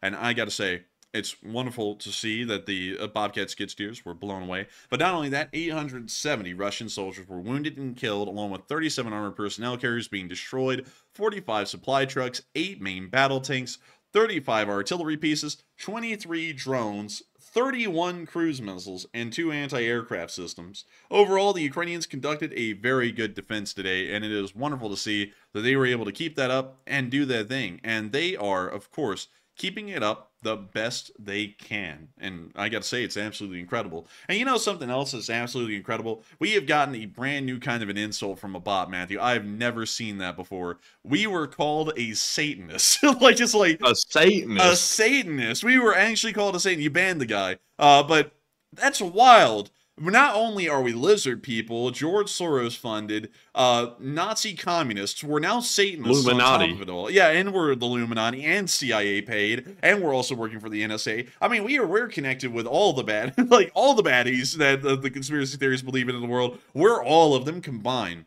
I gotta say, What a pedestal honor to be hated that much. But anyways, with that, we're going to be moving on out of the Kyiv Independence Casualty Report and on out of the location unknowns and on into the Ukrainian front lines. There wasn't really that much news that came out of the front lines of Ukraine today, but we did get to see that up in the Kremena Forest area, the Ukrainians have been working on them Russians.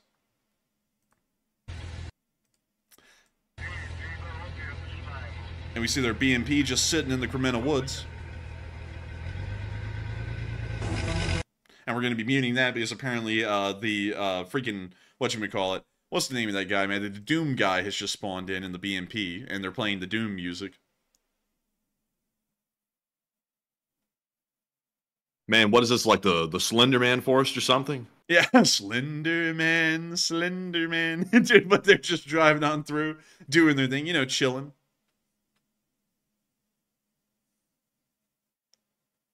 We now see this guy firing his AK and the BMP firing at the same time.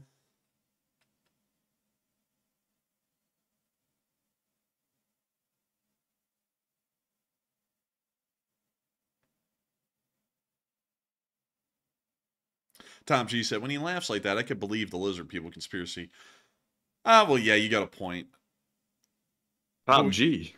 Yeah, Top G. We got Top G in the chat. What color is your Bugatti?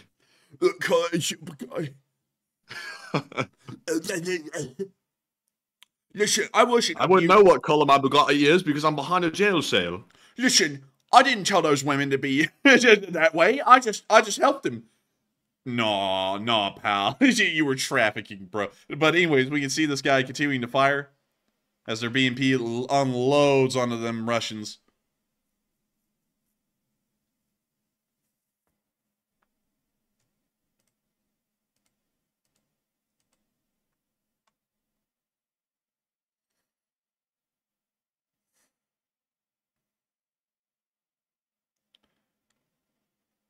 And we can see them continuing to fire the BMP and the AK at the same time.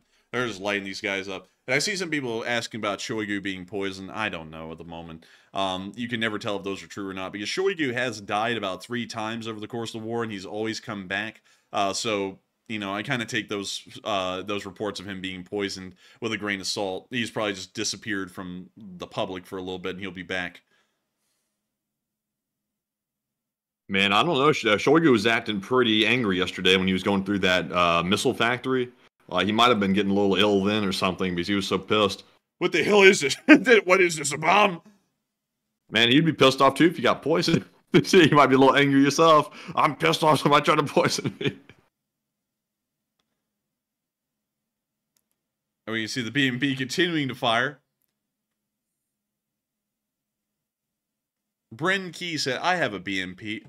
You actually could, probably. These things actually cost like 50K on the surplus market, so they're not that expensive. Some of them even go for 30K, like the BMP ones. But their actual sticker price is like 250. No, hell, it's more like 400, 500,000, I believe.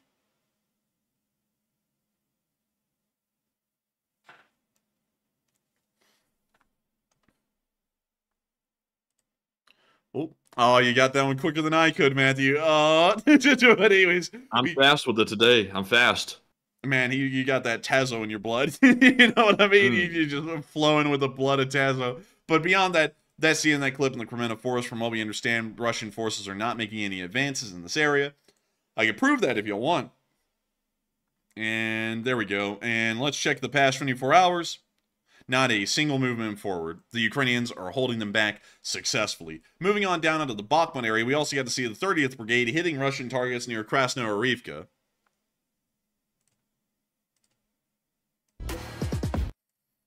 They got that drop music, man. Man.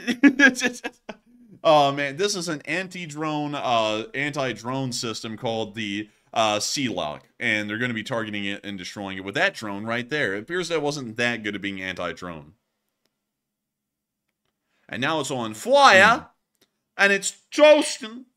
We see the Russian. Why did it look like a deer blind or something like that?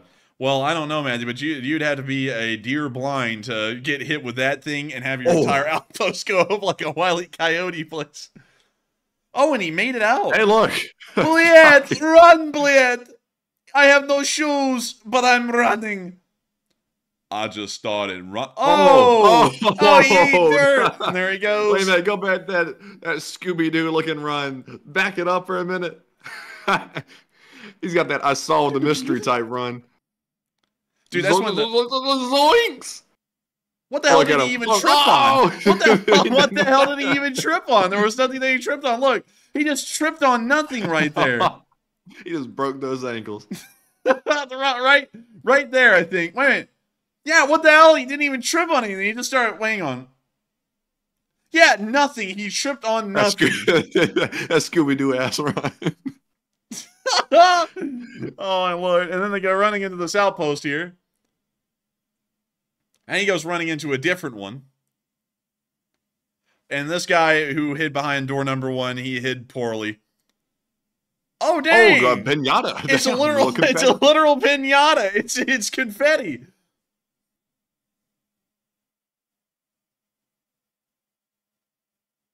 And there's the first one that got hit in, which is still erupting in, like, fireballs. And, oh, and here goes the next few guys. Wait, is that the same guy in the beginning? Show. What the hell is he wearing on his face? He's wearing a mask? Hang on.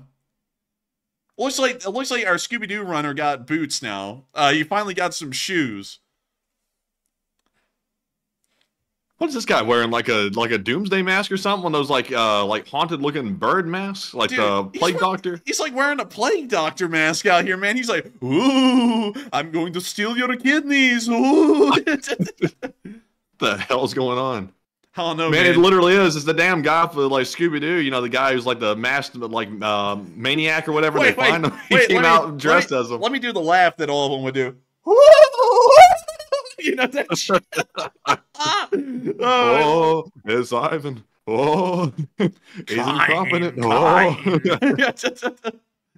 Oh my Lord! And these guys just keep on getting hunted down. Like they just can't get any rest. Oh, jeez, man, they're not getting away. I think they might not be coming out of that one. Why'd you say it like you're like? I think they're not coming out of that one. But hang on, that Scooby-Doo mode, man. Hang on. I gotta go find that clip, Maddie. Let's see. Oh, hang on. I gotta go pull this up, man. Scooby-Doo, UFO laugh. Maybe that'll find it for me. Oh yeah. Okay. So yes. Oh my God, dude! I found it. Literally pulled this up and found it. All right. Copyrighted though. I'm scared, man. That sounds copyrighted. Dude, I'm just gonna speed forward to the actual laugh. Right here. Okay, so I'm just going to play it without showing the clip, but here it is. That one. That one. Yeah, man. That's Ivan crawling out of the trench after getting smoked with a bomb. now you know where I was doing that laugh from earlier. I had to give context for that laugh. But beyond that, from what we understand in the Bakhmut area, beyond the Russians just being a little spooky this time of year, there is no frontline advances being made by Russian forces in this area. The Ukrainians are once again holding them down right where they were, and they're not moving them an inch. So great to see, wonderful to know, and great to see that the Ukrainian defense is still doing as well as it was originally supposed to do. Moving on from that and down into the Avdiivka area, we were also able to see down here that a T-80 BVM was roasting. And quite nicely. It looks like the Russians ran out of white paint as well, and they started painting everything with red, which is kind of fitting because, you know, it's a blood-soaked hellhole out there at this point. But beyond that, very nice to see they were able to destroy a T-80 BVM. It's a brand new one from what we could tell. It doesn't even look like it's hardly been on the front line for long because it's fairly clean. And it still ended up getting destroyed and absolutely just roasted, literally. But moving on from that little bit of news and down to the area of Pervomaisky, we got to see a drone strike being conducted by the 3rd Azov. Here's the drone coming in, and it's going straight for its target.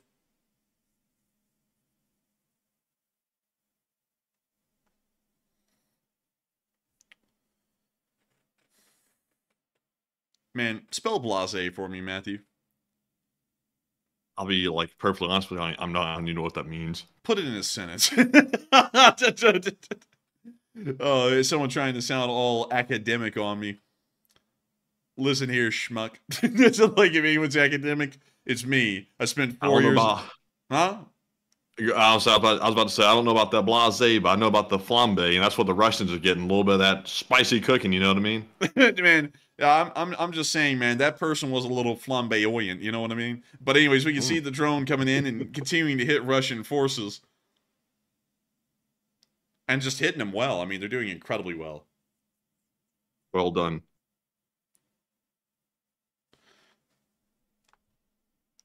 And that's the end of the clip. Great to see the 3rd Brigade doing their thing. And I got to say, it's a bit of the way the Ukrainian drone forces work, it's a bit of a blasé affair. But moving on from that and now the area of Pervomaiske and out of the Donetsk front, because that's all the news that we had in Donetsk today, it's time for us to move down to the southern front near Huilopol, where we got to see the Russians getting hit by cluster bombs again.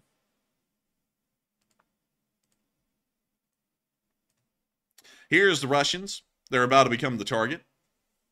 They are the target, and now here they are being targeted.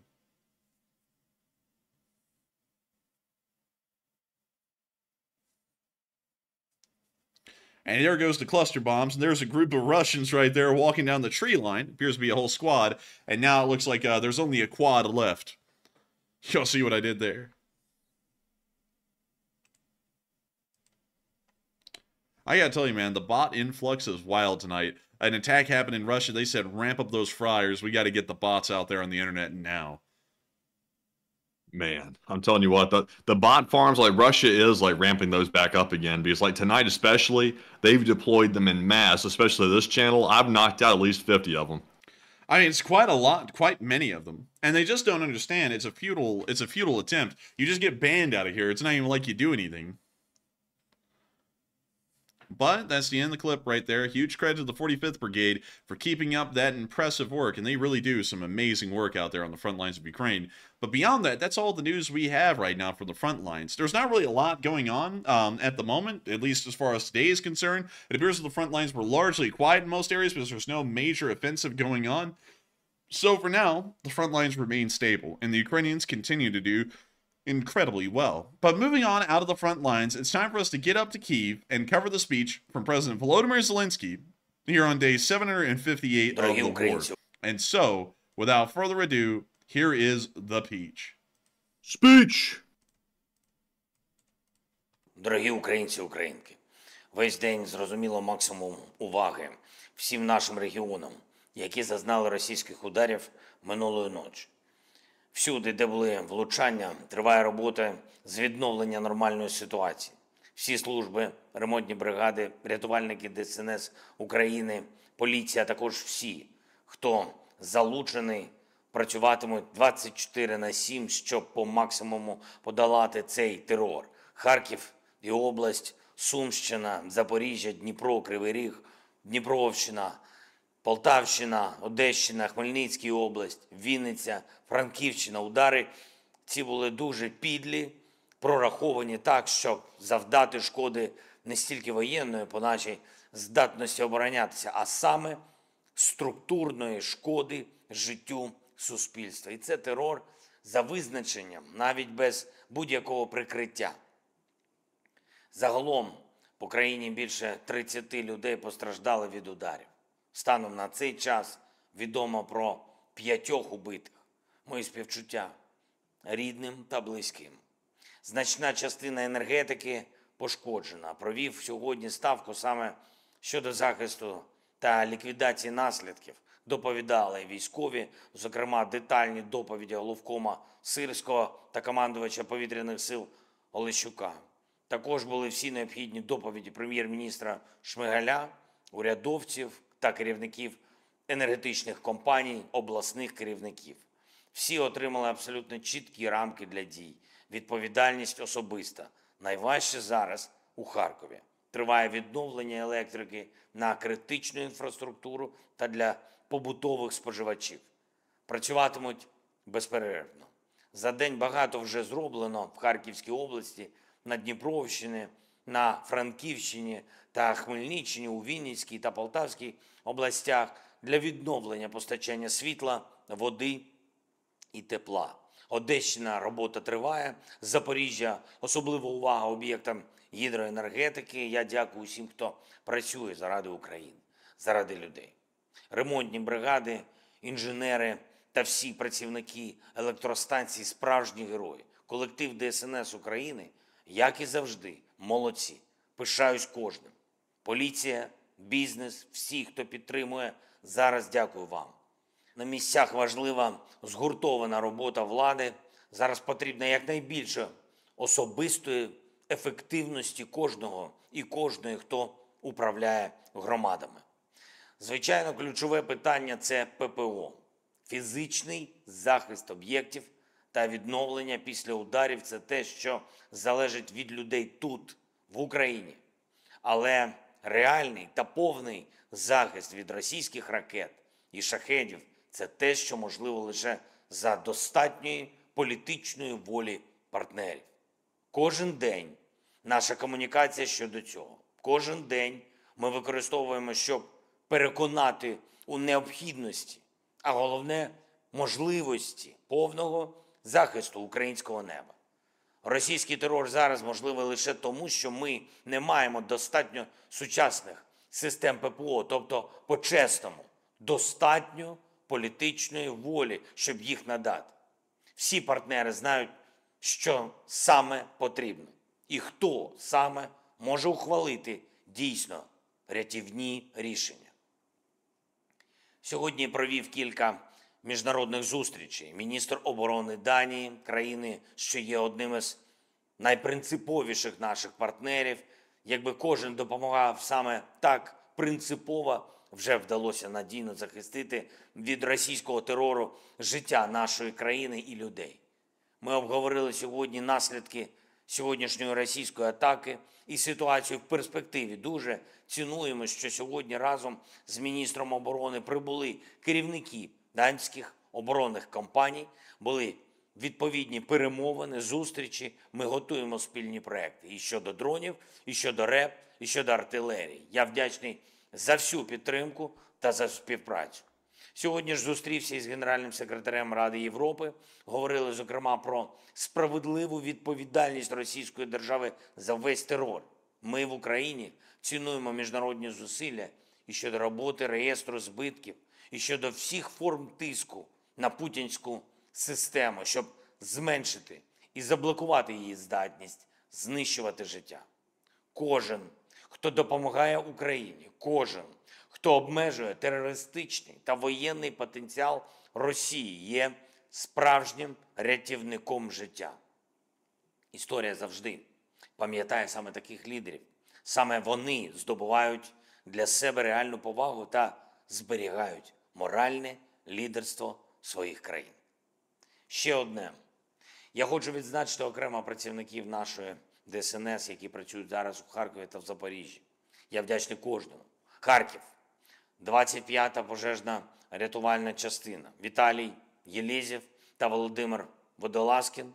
34-та пожежна рятувальна частина. Володимир Авраменко та Віталій Шрамко. І працівник Головного управління ДСНС України в Харківській області Віталій Синчихін. Запоріжжя, 2-га пожежна рятувальна частина Сергій Терентьєв, 5-та пожежна рятувальна частина Віталій Тубалов, 6-та пожежна рятувальна частина Костянтин Журавльов, 10-та пожежна рятувальна частина Олексій Пономаренко, а також Ігор Шабатюк, працівник Головного управління ДСНС України в Запорізькій області. Також відзначу особисто старших лейтенантів Національної поліції Володимира Гришанова і Данила Кучинського, які працюють в Запоріжжі, допомагають відновлювати і берегти нормальне життя. Дякую. Дякую усім, хто захищає Україну, наших людей, життя і незалежність. Дякую кожному і кожній, хто б'ється заради нашої держави і заради того, щоб російські терористи повністю відповідали за все зло цієї війни. Слава нашому народу! Слава Україні! And Heroam Slava. And with that, that is the end of the speech from President Volodymyr Zelensky here on day 758 of the war in Ukraine. And that moves us on into the next segment. The segment where we get to talk to all of y'all.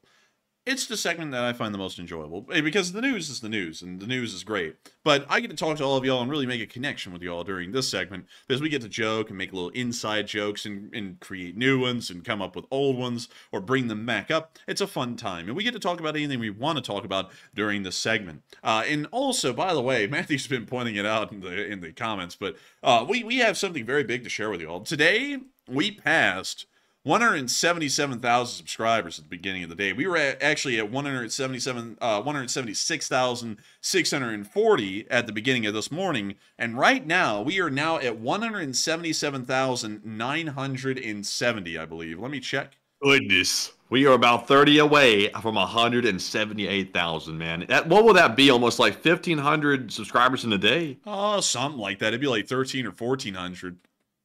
That's a lot. I mean, that's a lot. Yeah, that is a lot. That's a lot. Like, that is a load. So if you are new to this channel, which there's around 7,100 of y'all here right now, so I'm assuming that a lot of y'all might be new. If you subscribe, and, you know, if all of y'all quickly subscribe, one of y'all will probably end up being the 178,000 subscriber to the channel.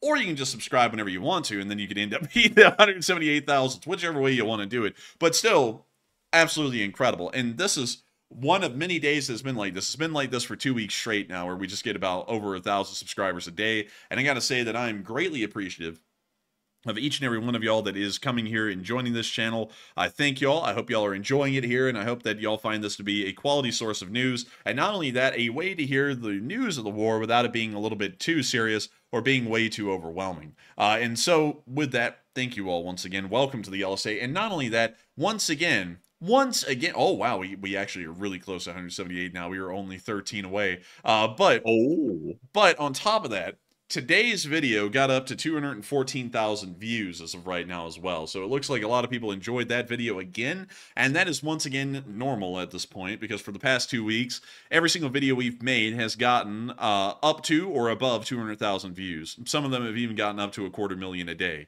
So I gotta say, that is incredible. Thank you all so much once again for really enjoying our content and finding it to be worthwhile, because it's crazy to think that so many people do. But with that, I hope that does address that well, and we are on to them questions.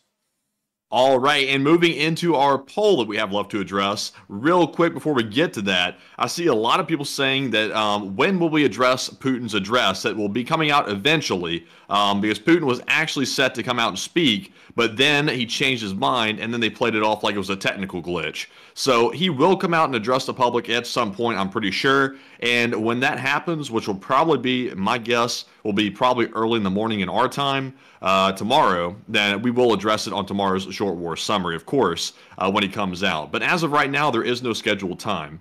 But with that, we're moving on to our poll question here, and it says, Ukraine struck another major Russian oil refinery after the Moscow attack, and was this bad timing? 51% said no, it was perfect timing. 31% said it really doesn't matter, and 12% said it was bad timing by Ukraine. And in my opinion, the timing, you know, it certainly doesn't make anything look, you know, good or anything, because it is an attack and it happened right after a terrorist attack. But at the same time, in my opinion, it really doesn't matter, because Russia is still the enemy, and just because a terrorist attack happens in their country doesn't mean the war is not called off. Because obviously Russia is still attacking Ukraine in their home country, and obviously Ukraine has to defend itself, so they're going to keep striking these refineries. So to me, I'm with the 31%. But Enforcer, what say you? I would have to say that, in my opinion, it's a perfect time to attack all the time. Ukraine cannot help that a terrorist attack happened today. A war is still on. And on top of that, on a operational level, the amount of coordination that is needed to launch these drone attacks is huge. A lot of people don't get this, and I guess this is because no one actually has tried to look, has either been in the armed forces. I have not been in the armed forces, but they haven't been in the armed forces to figure out how difficult things are on that level, or they haven't read about them like I have to figure out how difficult it is to keep everyone on the same page. It is unbelievably difficult. So when military planning is done, it's over the course of months. It's an endless amount of time. It really is, because you have to first off start at the level of the general, who gives the general overview, and then it goes down to the colonels, the majors, the captains, the lieutenants, and then from the lieutenants then disseminate the information in the American military down into their actual squads, their fire team leaders, their first sergeant, all that crap. And you have to get all these people on the same page, and you have to do this for months in advance. And if there's any changes to this plan that came out the first time, you have to go all the way down that chain again and disseminate all that information from where it comes from to down to the lowest level. And that takes a lot of time and a lot of coordination. And because it's so difficult to even start things and get things rolling in the military, you really just can't stop them on a dime, because a lot of people watch movies where, like, the big attack is about to happen. They're like, okay, we're going to invade so-and-so then. And then they're like, wait, we have quid pro quo. And then the president of a country just gets on the phone and says, stop it right now. And they're able to stop it like 2 minutes before the attack would happen. In real life, if someone tried to do that, if a president of a country tried to stop an attack 2 minutes before it was going to happen, most of the attack would still go ahead, because they just wouldn't even get the message in time to stop. They would just start rolling in. So that's kind of why I would say it doesn't matter the timing. They would do it anyways, because the military is a monstrous beast to operate, and it takes a lot of time to even get the ball rolling in the military, much more to actually stop something once it's already been put in motion. So with that, I hope that does address that well, at least in my opinion, as to why I don't really think it matters too much, and now is as perfect a time as ever. And with that, we are on to the next one. And I don't know what's going on. I don't know what's going on in the chat, but so many people are talking about a certain kind of a food item, a hot dog. I have no idea why, but hot dog. But if something is going on out there that y'all know about with the hot dogs, just make sure extra relish, extra mustard. We're gold, baby. But anyways, with that, I hope we address that well. And we are whoa, wait a minute. Some people are noticing apparently hot dogs are becoming feral. They're growing legs and teeth, and they're attacking other things. A feral hot dog seller. A feral hot dog seller? Who would have thunk? Who would have thunk? I thought we warned everyone about feral hot dogs a long time ago, and then no one listened to us, and now they're facing the consequences of their action. I mean, honestly, I'm seeing what some of y'all are saying. We've consigned. It is just below us at this point to even get involved in that crap. So we're hardly even talking about it at this point, because we're just doing our thing and we're just moving on. But I gotta say, but you know what, Enforcer? You know what though? We just hit 178,000 subscribers. Let's go, baby! Oh yes, my sir. Lord, that is crazy. We actually hit 178,000 today. So we've passed 177 and 178 today. Whack.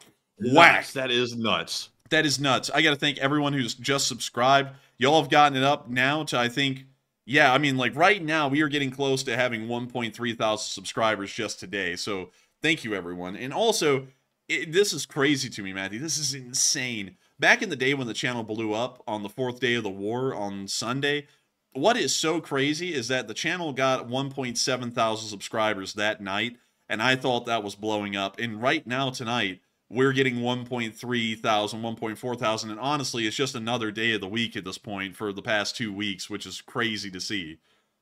Man, it's crazy. Like it's got to be the short war summaries, because we know that's where most of these subscribers are coming from, and those over the last, I think, 2 weeks or so have been absolutely blowing up and getting at least 150 to 200,000 views a piece. And I think that's where most of the subscriber gain is coming from. But also, we're starting to gain a lot of subscribers from streams as well. Like even tonight, big subscribership from the stream, because I think people are realizing we're covering the stuff as it happens. And at this late time of the night, there's not really any other viable options to look at unless you want to go look at mainstream media. So it's a good place to get the info.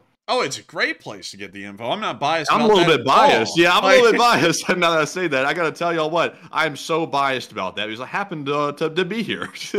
I mean, it's crazy. It's absolutely, it's nuts. It really is nuts because, I mean, I can't even put it in the words right now. I'm not even going to try and put it in the words. We're just going to keep on going on with the show because I want to make sure that y'all have something to be happy about and to enjoy. But with that, let's move on from that poll and into the next question.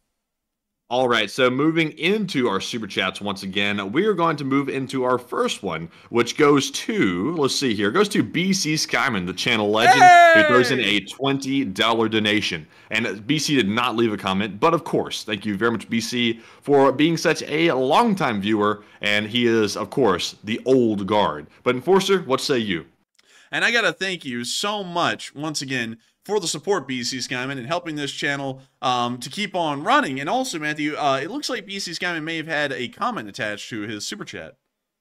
If he did, I don't see it on my end. Do you see it? I see it. And I was just making sure that we were not omitting that, because BC Skyman put in a comment that said, let's see here, and I'm just making sure that this is the first one. And it looks like this is the first one. So I'm just double checking.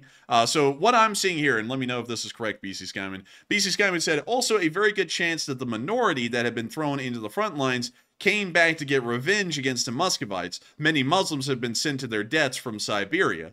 And I got to thank you for the support, BC Skyman. And that is another thing that we haven't really put into the equation, is that these may be very disgruntled Russian veterans that may have ended up joining ISIS to try and make it fit into the official narrative that's being put out at the moment, and may have ended up joining them and attacked Moscow out of anger. That is something that's entirely possible. So I would have to 100% agree with that, and say that that's probably a fairly good assumption. There's been a lot of angry, violent Russian veterans at this point over the course of the war, and there's no doubt that especially groups like Muslims or folks from the Caucasus Mountain regions would be the most violent. So with that, I hope that does address that well, and thank you, BC Skymer, for being an absolute channel legend and helping this channel to keep on running. It means a lot that folks like you have been around for so long and have continued to support this channel and continue to throw in interesting comments. Unfortunately, we were about to miss that one. I think Matthew's spreadsheet's been having issues for like the past 2 nights, because every once in a while there will be a comment that just does not show up in the spreadsheet. But nevertheless, thank you so much once again. I hope that does address that well. And thank you once again for being an absolute channel legend. I hope I was able to add in my own thoughts to that as well. But with that, we are on to the next one. And our next one is going to go to John Allen, who puts in the 20. And thank you very much, John, for your support as well. He says, this is a classic battle between good and evil. And I thank you so much for the support, John Allen. And I would have to agree. This is a pretty classic battle between good and evil, I believe, in the Ukraine war. And, of course, the side of good is the West. Some people are going to be, what do you mean? Listen, I live in the West, I live in the United States, so obviously it's not the side of evil. And on top of that, in reality, the Russians and the Chinese are the side of evil. I mean, there's no way about that. I mean, hell, you can get killed in Russia just for saying something that isn't that great. I mean, if y'all saw what happened at Crocus City Fair today, it was nuts. The media showed up to try and cover what had happened, and the FSB went out there and just started beating them because they showed up. That doesn't happen in America. I mean, you know, in America, you'll get like the little country hick cops every once in a while that will try and like harass the media because they don't understand what the law is or anything like that. But beyond that, it doesn't happen commonly in America. That's not something that happens really anywhere in the West for that matter at all. But that happens all the time in Russia. And hell, in China, they'll arrest you just because you thought about trying to show up. I mean, China is surely the most authoritarian there is. And I got to tell you this, Matthew, those Chinese folks, you know, and the way they treat their own people, they really be pretty hammy with the way they treat them. You know what I mean? Man, they're a little bit more than that. They're a little bit brutal. Man, they're a little bit brutal, man. They be putting down that Chang Chun on them. You know what I mean? Oh, is that right? Man, I'm telling you what, man, they be really giving them that Dai Lane, or however that's pronounced. Sorry about that. I butchered that one. You don't want to put that Wuhan on them, though. Get away, man! You about to make me so angry. I'm about to come in. But beyond that, I hope that does address that well. And thank you so much once again for support, John Allen. And I would have to agree, it is a straight up battle of good and evil, and the West is the side of evil. Well, no, wait, I got it wrong. The West is the side of good. Russia is the side of evil. But with that, I had to push it. But anyways, with that, thank you so much once again. I hope that does address that well. And I got to be honest with you, man, that Tazo didn't do squat for me. I'm like already like passing out over here, which is why I just had a bushism. But anyways, you gotta add milk to it. You can't drink the concentrate. Man, I think I know. You gotta mix it with milk. I just need busy, man. Like that Tazo crap ain't doing it for me. Like that didn't have enough caffeine in it. But with that, I hope that does address that well. Thank you so much once again, John Allen. And with that, we are on to the next one. All right, and I gotta tell y'all real quick. Holy moly! What the hell is that? ARS. Let me see what in the world, like... That's an Argentine peso, I believe. What in the world? No, it can't be. Let's see, hold on. ARS... let me... bear with us, Agent B7, because we need to get this number accurate. I've never seen that currency before in my life. It's an Argentine peso. So it's a $5.88 donation from Agent B7, who says, well, I hope Argentina isn't on the side of evil.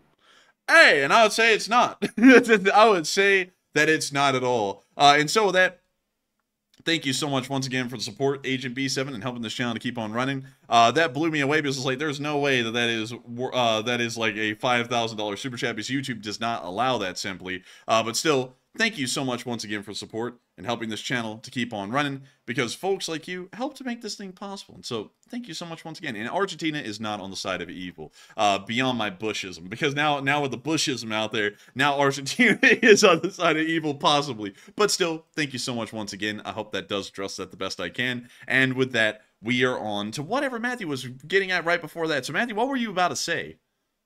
Let me try to get my poor old brain working again and figure out what I was going to say. Then I got so distracted by the ARS I forgot. But let me think here. Oh, that's right. I was about to say a funny story, by the way. Speaking of which, we got this Tazo iced chai tea thing that comes from Walmart. We got that to put in the fridge. I've been drinking it quite a good bit. I like it a lot. But the enforcer went to go get some, and it's concentrate. So you're supposed to put half of that in the cup and then half milk with it to like mix it up. He drank the straight up concentrate out of the Tazo jug. So I was like, you didn't drink that out of the Tazo jug, did you? He was like, yeah, it tastes bad. I'm like, well, of course it tastes bad, man. It's straight up concentrate. Like, you did throw out the other half of it, though, didn't you? Yeah, I did. I threw out the other half. Man, I was just getting a good kick out of that. I was laughing my head off. Oh, man, it tasted terrible. For some reason, I feel like one of those, like, New Yorkers are like, hey, Vinny, this stuff tastes awful. And then he's like, well, what are you drinking? I'm drinking the Tazo. Let me see it.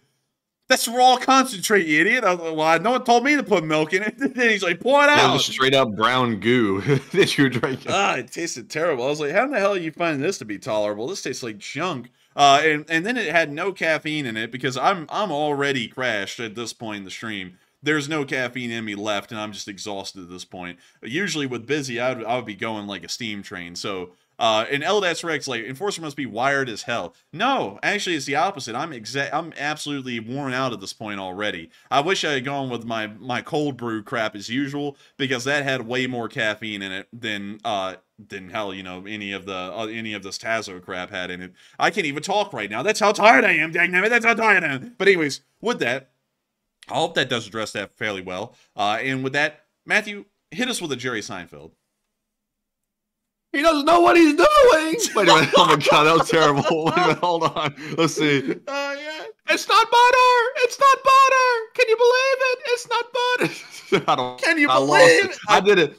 I did it so good. Like about 3 weeks ago, I was like on Jerry Seinfeld voice like crazy, just out of blue. Like I had never done that before in my life. And I did it perfect, and now it sounds pitiful. It sounds like a dying cat.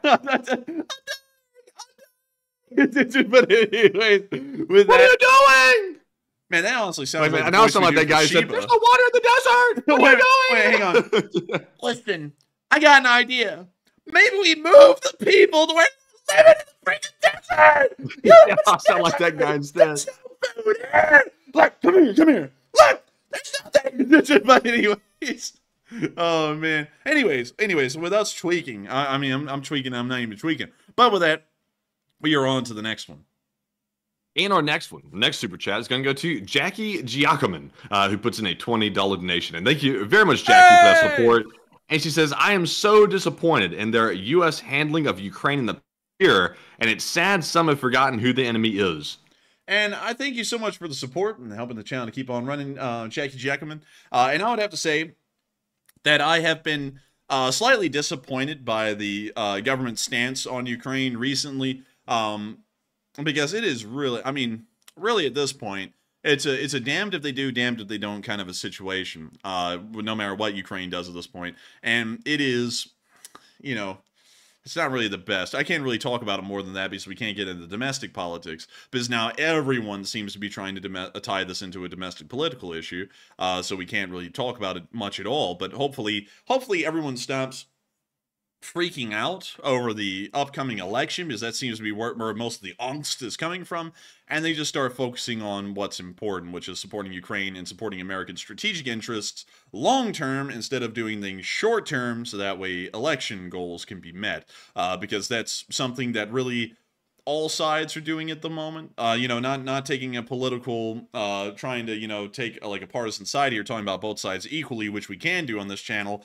It now seems that both sides are trying to leverage the war either by throwing it down so that way they can get support by throwing it down, or telling the Ukrainians to stop doing something, or they're going to throw them down so that way they can get more votes, or try and persuade the outcome of an election. That's something, those two sides of things I find to be absolutely ridiculous, because they're trying to tie domestic issues inside the United States to something that's going on completely outside the United States and has nothing to do with internal American affairs. And that's something I just think is ridiculous. And I got to thank you for the support, Jackie Jackman, and I hope that does address that well. And thank you once again for helping this channel to keep on running. I think it's very important for Americans specifically. I can't speak for European nations, but I can speak for the United States because I'm American. I think it's very important for Americans to realize that there's no such thing as an enemy within our borders. There are only enemies outside of our borders. Everyone in America is a citizen to each other, pretty much a brother and a sister in a national sense.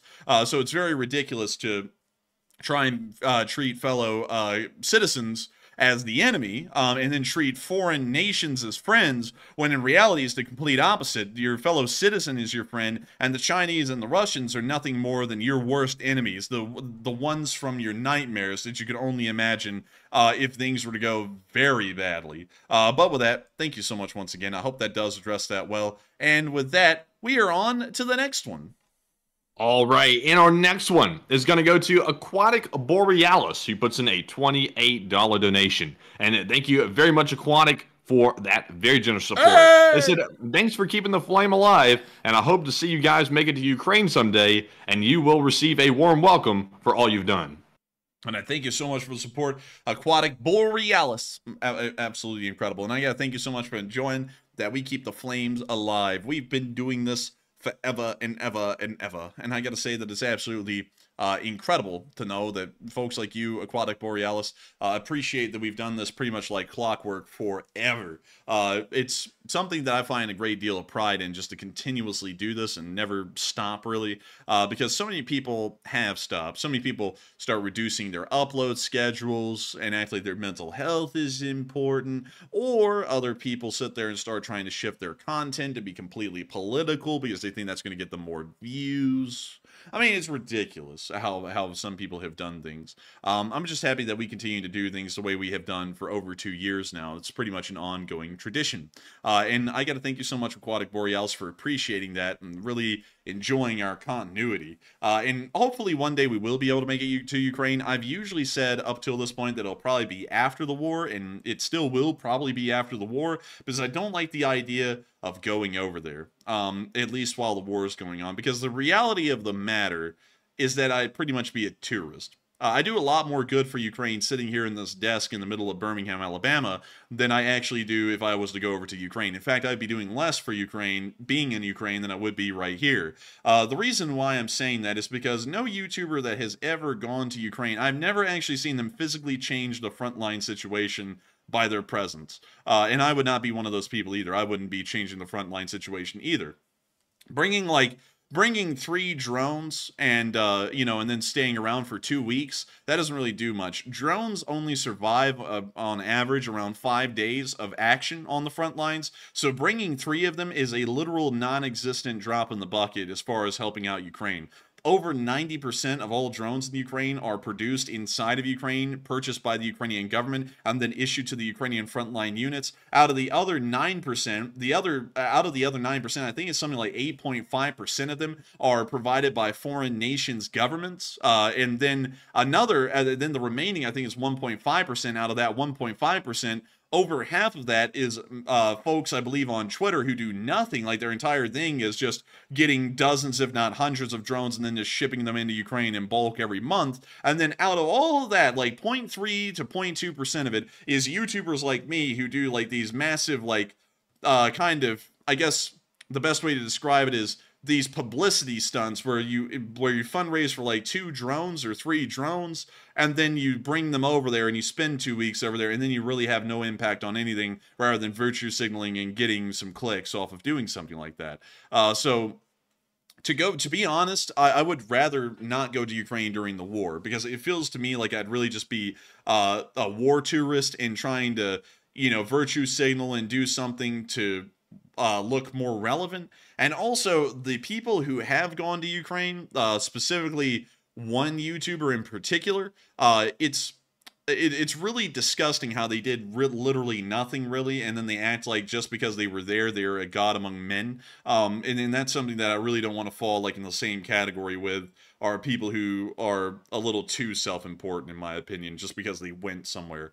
Because believe it or not, the air in Ukraine that you breathe in there is the exact same air you breathe in America. So it doesn't really matter where you're breathing the air, it just matters how much help you're really able to do. And we're able to do a lot more help by keeping these streams continuously running 6 days a week, and also running the Sunday night fundraisers, which are always doing incredible things to help out Ukrainian nonprofits. And so with that, I hope that does address that well, and thank you so much once again for support and helping this thing to keep on running, because folks like you help to make it possible. But with that, we are on to the next one. And also, really quickly, to make it clear, I'm not attacking any kind of larger fundraising efforts, because the people on Twitter who do the drone fundraisers that are like hundreds of drones at a time, they are doing incredible work. The nonprofits that we support are doing incredible work as well, but specifically doing like 1 drone or 2 drones and then taking a 2-week trip to deliver them, like, I'm not going to try and mince words about that. That is a completely pointless endeavor, especially for the amount of time that's being spent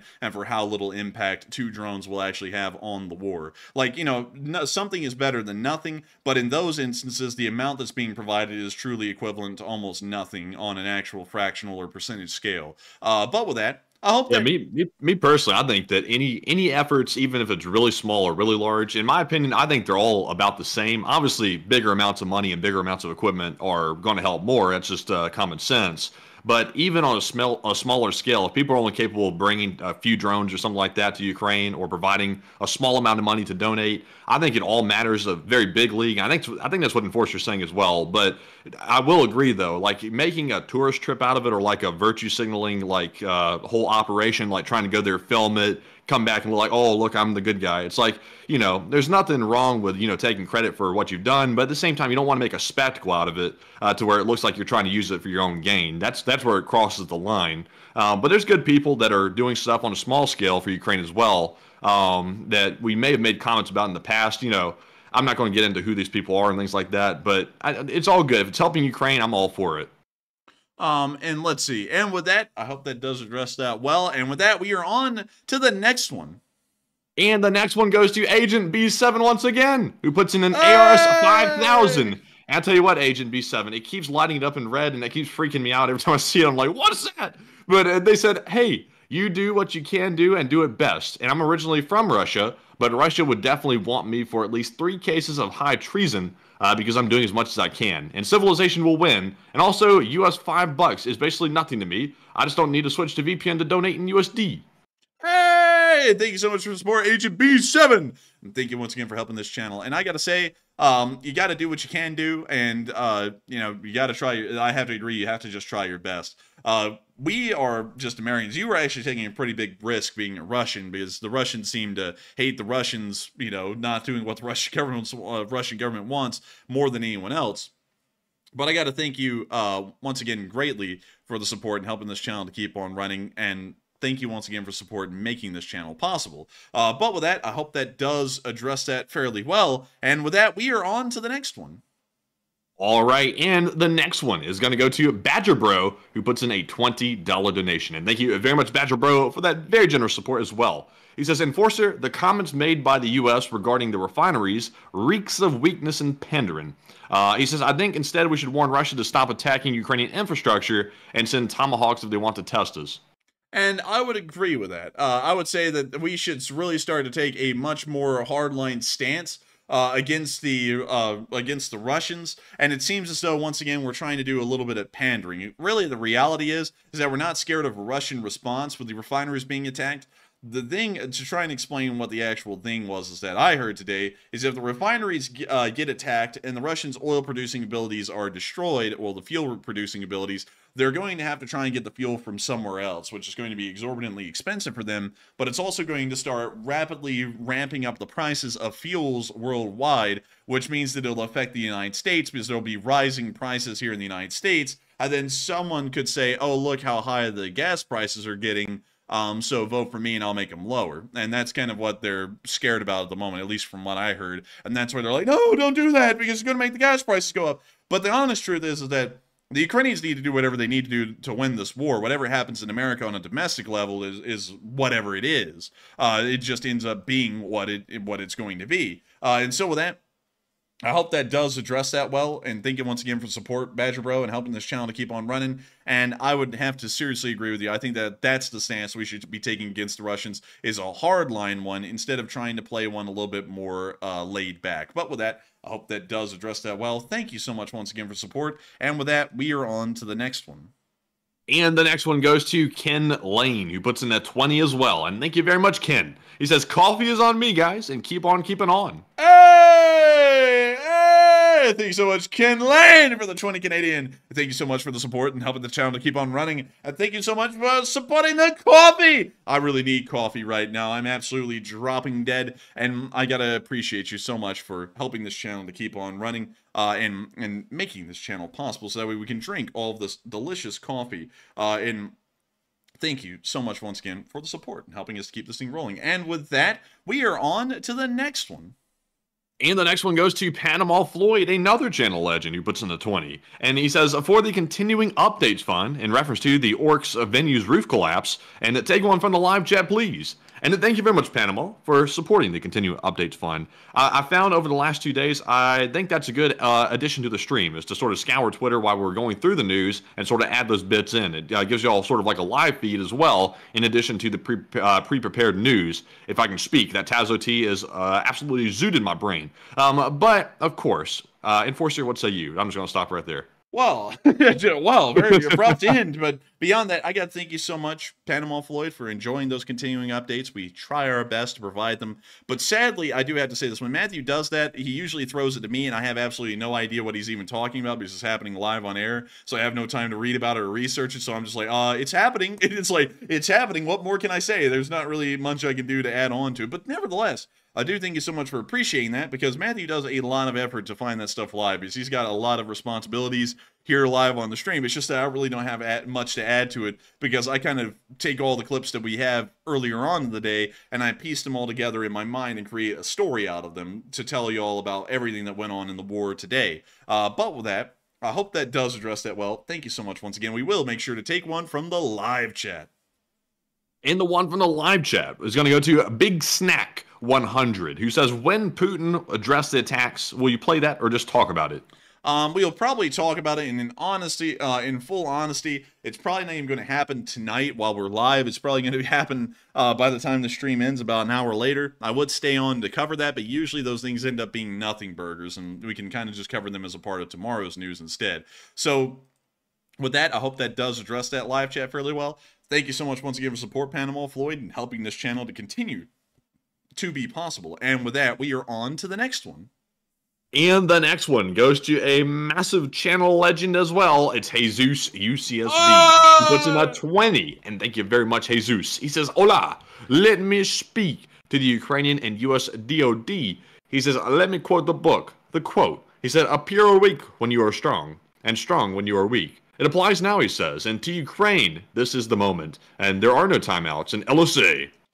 LSA! LSA! And hey, it's the return of Jesus UCSB, the legend. And thank you so much for the support, Jesus. I know it's not your return. You've been here for a while. But nevertheless, it is a return to the Super Chats. And I got to thank you so much for the support and helping this channel to keep on running. And I have to agree with you. It is time to go. It is time for them to get on to it and fight them on the field. I would agree with that completely.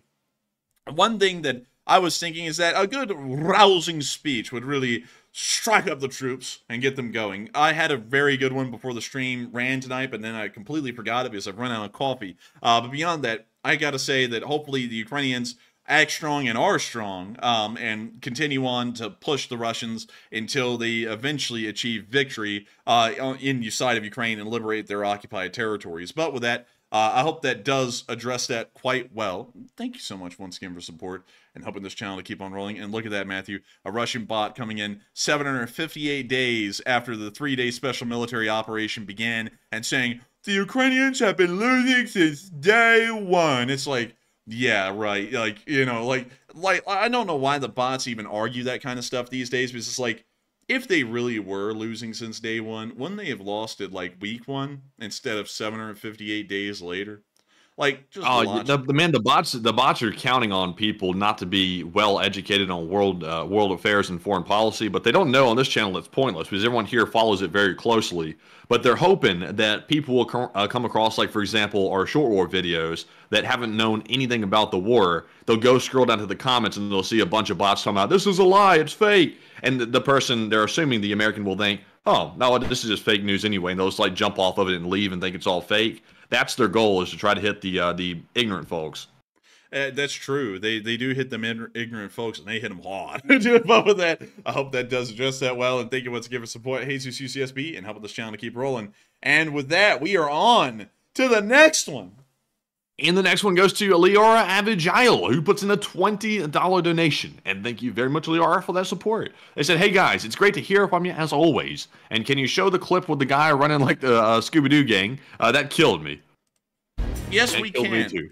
Let's see. I think this is it. Yep, this is it. Okay, so here's the clip. We found it. So they hit the bunker, and then they come running out. And here comes the guy with no shoes first. And there he goes. Look at him. Look, here he goes. oh, no. Man, why did he dry hump the ground? Like, he didn't have to do that. That was so extra. Look at this. Boom. Oh. He did, though.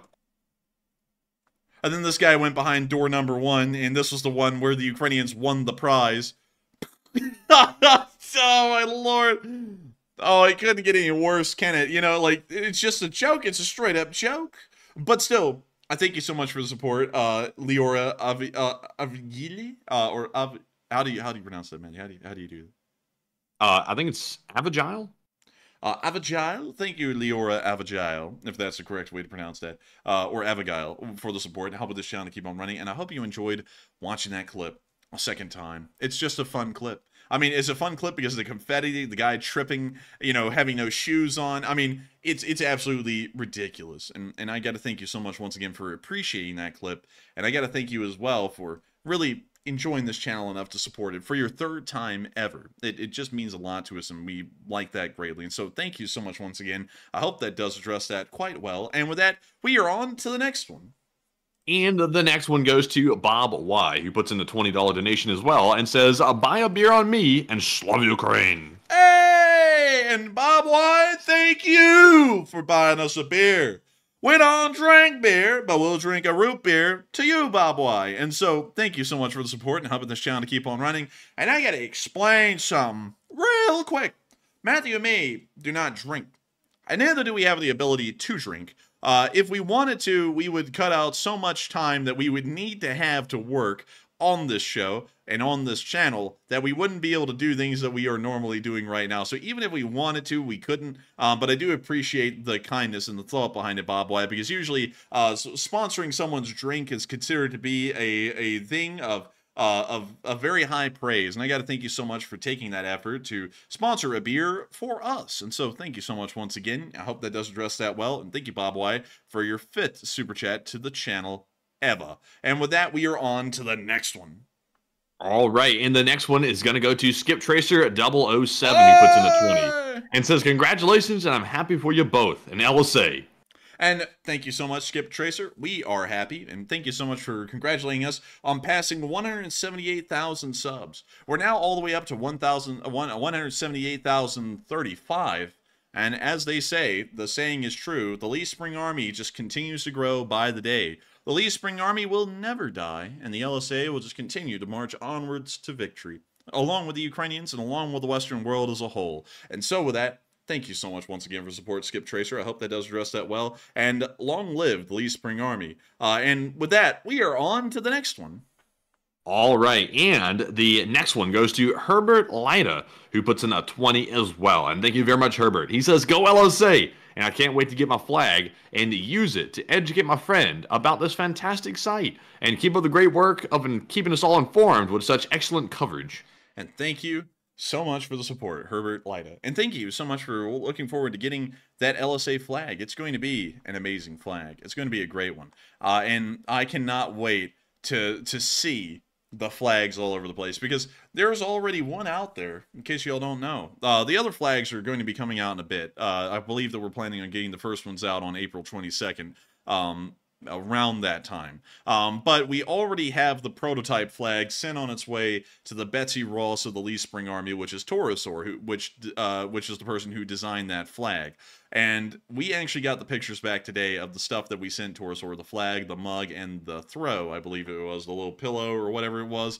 And it was really cool to see. I actually have it here on the Discord, so I'll go over here really quickly. Here is the LSA flag. You can actually see, there it is. That's the actual one that was pictured on the merch store with the signature in the bottom right.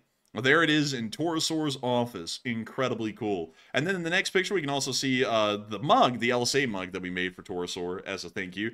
And there is also the LSA Pilo and Torosaur's cute little cat. Oh, look at that cat. Isn't it precious? Look at it. Look at it. But this is in y'all's future. About a couple of weeks away, hopefully. This will be out there for all of y'all, including you, Herbert Lida. You will finally get this flag. Everyone will finally get their flags. And I gotta say, it looks so cool hanging up in an office. It just looks so neat. I love it. It's a very stylish flag. It looks great. And of course, I got to give a massive shout out to Torosaur, who designed this flag and made this design, because Torosaur is really the one responsible for us having such an amazing looking flag that looks this good. And still, thank you so much once again, and thank you, Herbert Lida, for getting a flag, and thank you so much for appreciating us, keeping y'all up to date and informed with all of the things that are happening around the world. We try the best we can, and if it wasn't for folks like you, Herbert, who enjoyed this channel and supported it to help it to keep running, we wouldn't have been able to make this possible in the first place. And so thank you once again, and we are on to the next one.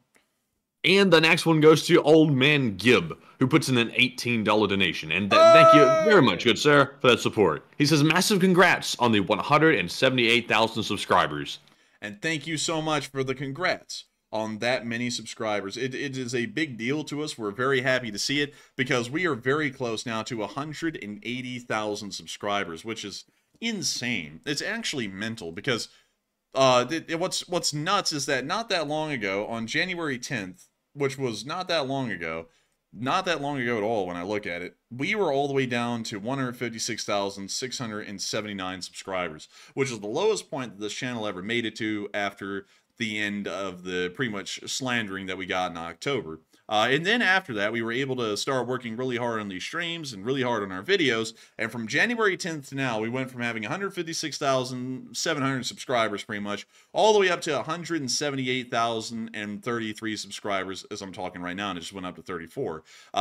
That is a huge thing to us, and we're so happy to know that people are finding this channel again, appreciating what we do greatly, and subscribing so that way they can hear more news that we're putting out here instead of anywhere else on YouTube. And so thank you so much once again for the congratulations, and thank you for the support to help this channel to keep running. And with that, we are on to the next one.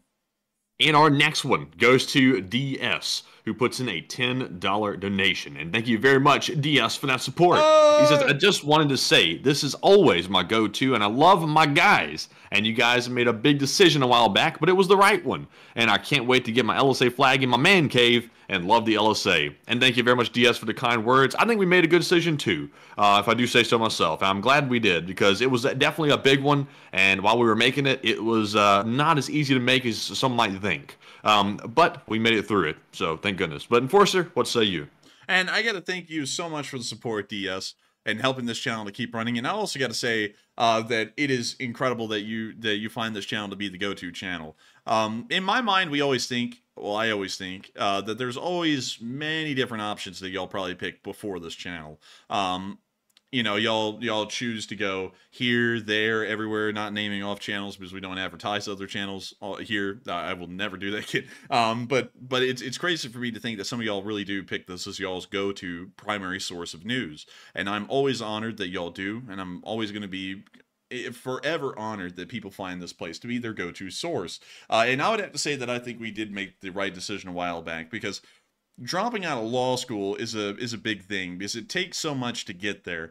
Something that people just don't really realize until you try and go down that route. It was actually a lot, because we had to get the bachelor's degree from college. We actually had to get the degree. Then we had to have a good enough GPA to be able to go to law school, which means that you have to be up there in like the top percentile of your college, most likely. Then you have to go and study massively for the LSAT, which I kind of really didn't do. I kind of winged it, but I still ended up making a pretty good score. I made like a 156 or a 157, which for me was a great score. And then after that, after you study a lot for the LSAT and take it, then you actually have to go apply to the law schools, which is a whole other hurdle in its own. It's not like going to undergrad. It's a whole more difficult thing. You can get turned down really easy. And then finally, you find the law school you're going to go to, and then they hit you with a bill up front. Like, they already tell you how much it's going to cost, and it's ridiculous. It's like 3 times the amount that undergrad costs. And then you're like, okay, yeah, we'll take out loans to do that. We'll do that so that we can try and become attorneys. And then you go there, and you finally get to law school after all these hurdles are made, and it sucks. Like, it's just the worst. It's crazy, and I absolutely hated law school. It was the worst thing ever. I didn't really like the atmosphere at law school. I didn't really like some of the things that you started to find out about the institutions. Like, one thing that kind of stuck out to me, just on my own personal level, is how rude some people were in certain institutions that attorneys have to deal with. I don't know, something like the bar. They're very, very rude people, and you have to deal with these people. And I was like, I don't really like this. Like, I don't really like the idea of these people just being over you your entire career, and they're like the rudest people in the practice. I was like, I don't like that. And then I just didn't like anything about it. So dropping out was like a great idea to me, and it really was a great idea, because we're doing well on this YouTube channel, and I absolutely love doing it. There's nothing that I would do beyond this YouTube channel. This is my favorite thing in the world that I could imagine doing. And I got to thank you so much once again for backing us up and saying that that was the right choice. I certainly think it was. And also, I cannot wait for the LSA flags to be seen everywhere. We can't wait to get pictures of them all over the place, and they're going to be everywhere. Hell, I know that some of them are going to be in great places. We know that some of them are going to be ending up in Denmark. Some of them are going to be ending up in Minnesota, of all places. I mean, they're going to be all over the place. They're going to be where everyone can see them, and I cannot wait for everyone in the world to see these LSA flags, because they're beautiful, and not only that, they represent one of the best communities out there on the internet. Really best communities in the world on the internet or off the internet. And so thank you so much once again. Long live the Leaf Spring Army. And with that, we are on to the next one.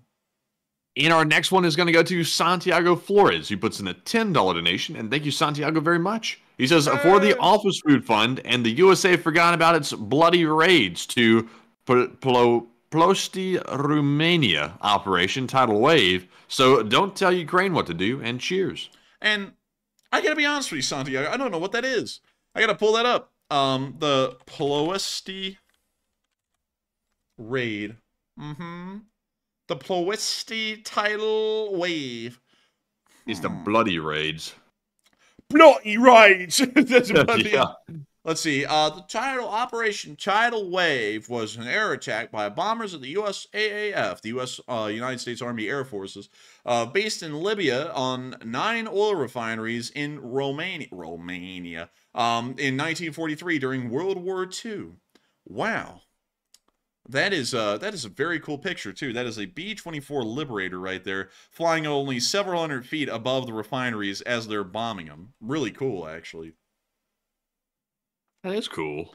That is pretty cool. I'd have to say, I actually knew nothing about this, Santiago. One of the historic blind spots that I have. So I'm going to have to go and read into that a little bit more and figure out more info about it and learn a little bit more history. But still, thank you so much once again for the support. And I would have to say the U.S. doesn't have a right to tell Ukraine what to do because they're using their own weaponry to strike these refineries. And I believe that's an overstep of American interference in the Ukraine war on what Ukraine is doing, in my opinion. If I was president, I wouldn't be saying crap. I would just say, go at it. But with that, thank you so much once again for support. I hope that does address that well. And with that, we are on to the next one. And the next one is going to go to Mamba Mentality, the mentality of the Mamba, who puts in a $10 donation. And it says, won't rule out that the shooting in the theater was the Kremlin themselves for their propaganda, and look at West influence, terrorist country. Mobilization needed. That's what they'll say. And that's what I'm saying, Mamba Mentality. You and me are on the same page there, because I think they're going to use that to justify further mobilization. Some people are saying that they're going to nuke someone over that. They're not. That's a really, really big escalation for 60 people dead in the theaters to start nuking people. They're probably going to justify mobilization, if anything, because of that. So with that, I hope that does address that fairly well. And thank you once again for support, Mamba Mentality, and helping this channel to keep running. And with that, we are on to the next one.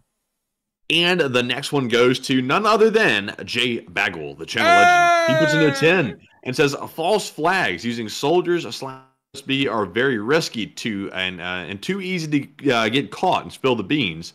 And I do find it odd that no public warnings are being issued, seeing how a terror cell is on the loose. And I thank you so much for the support, Jay Bagwell. And I would have to say that that is a fairly good argument against the false flag, that it would be pretty easy to have these guys caught. And it looks like one of them already has been caught and, you know, might spill the beans. Who knows? Oh, look, the Crocus City Hall has now been updated to be temporarily closed. It was not like that at the beginning of the stream. It was actually just the blue marker like this one. But now it's temporarily closed. I wonder if they have any pictures of the building post-attack. No, not yet. What the hell is this? What the hell? Does that say Top Gear on the side of that? Yeah, it does. Oh, man. Wait a minute. That's in Russia? It's in Russia. Either they're ripping off Top Gear or either they're operating there, one or the other. Probably not operating there. If they are, wouldn't that's think whack. so. But that's from 2016, so they may have been. Let's see, and then there's the theater hall again. We saw that a while ago, but still very interesting. Very interesting place because I haven't really looked at Crocus City Hall a lot. And what a stupid! I just gotta. I'm not gonna lie. What a stupid name for for an expo center, Crocus City Hall. I mean, that's like calling my convention center the Capitol building or something. It's like, how goofy. But beyond that, I would have to say that is true. That is an argument against it being a false flag. But it is a little weird, like you're saying, that there's no public warnings being issued. And on top of that, you were able to confirm with Matthew that the weapons they did have was AK-12s. At least some of them had AK-12s, which is something that you won't really be able to find unless the Russians give you one. So that's a very, very interesting kind of a firearm for them to have in their possession. But still, thank you so much once again for support, J-Bag. Well, I'm throwing up some food for thought, because my mind is certainly eating that food for thought and starting to churn it a little bit to figure out what it is. But with that, thank you so much once again. I hope that does address that well. And with that, we are on to the next one. Next super chat is going to go to Cliff H, who puts in a 10 and says, unnamed sources allegedly reported that USA requested Ukraine not to hit refineries, and this news is more likely agitator BS in my opinion, and beneath this channel's usual verified news standard, LSA. Cliff.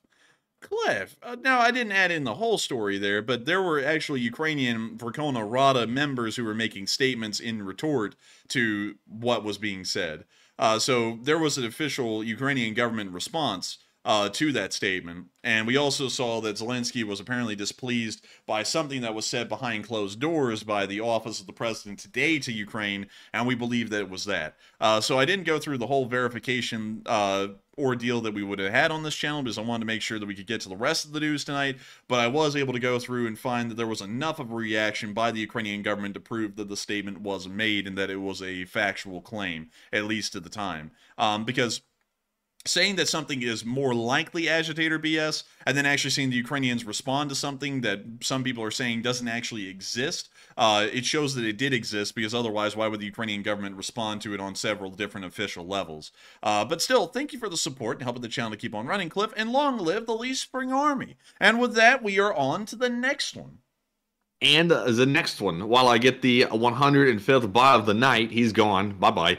This one goes to Octavian Timisoaranu, who puts in a €10 donation. And thank you very much for that. He says, the most medals of honor were awarded to American servicemen in Operation Tidal Wave, and my grandfather witnessed the raid as a kid, and it inspired him to become a pilot and to fly military planes.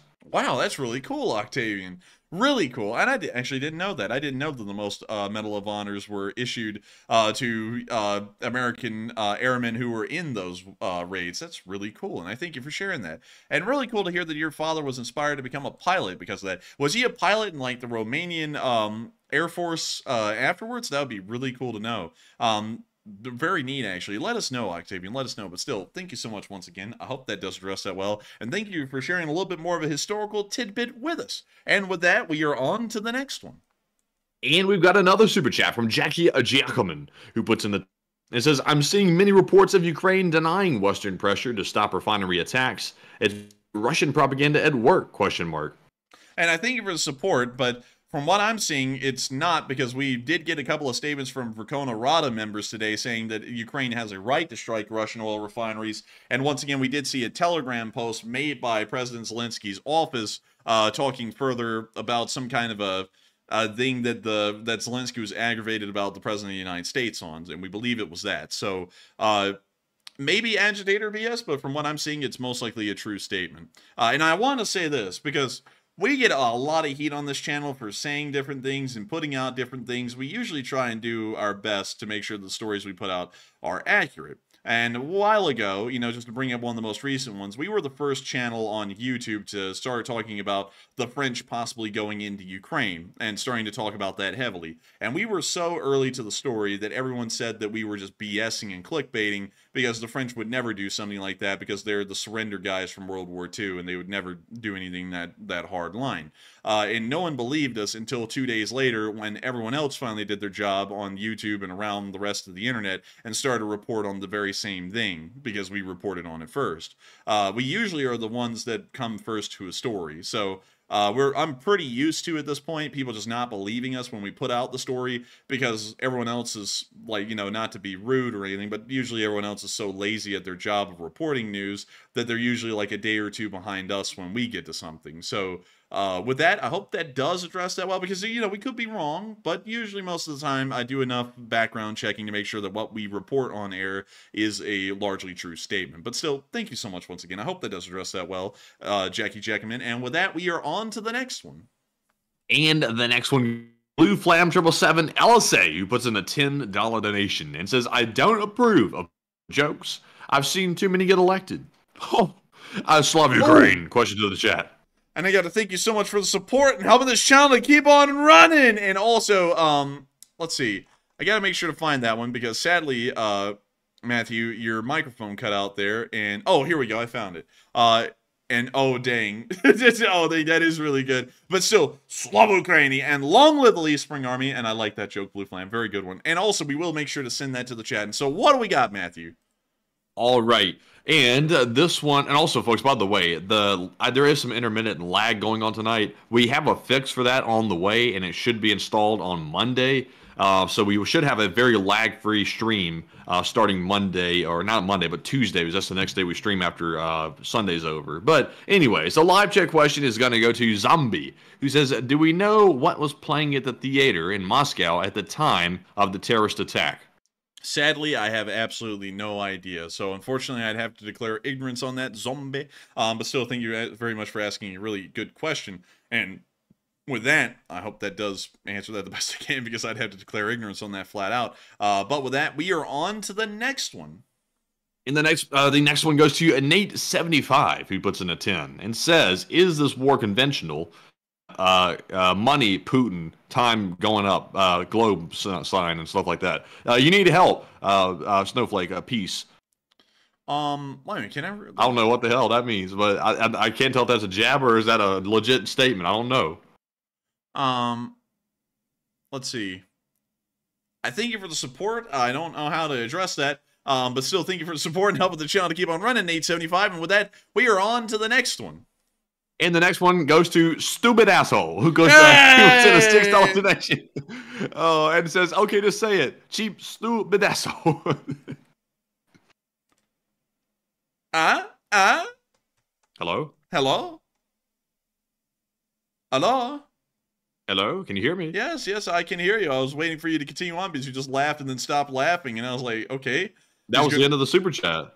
Oh, well.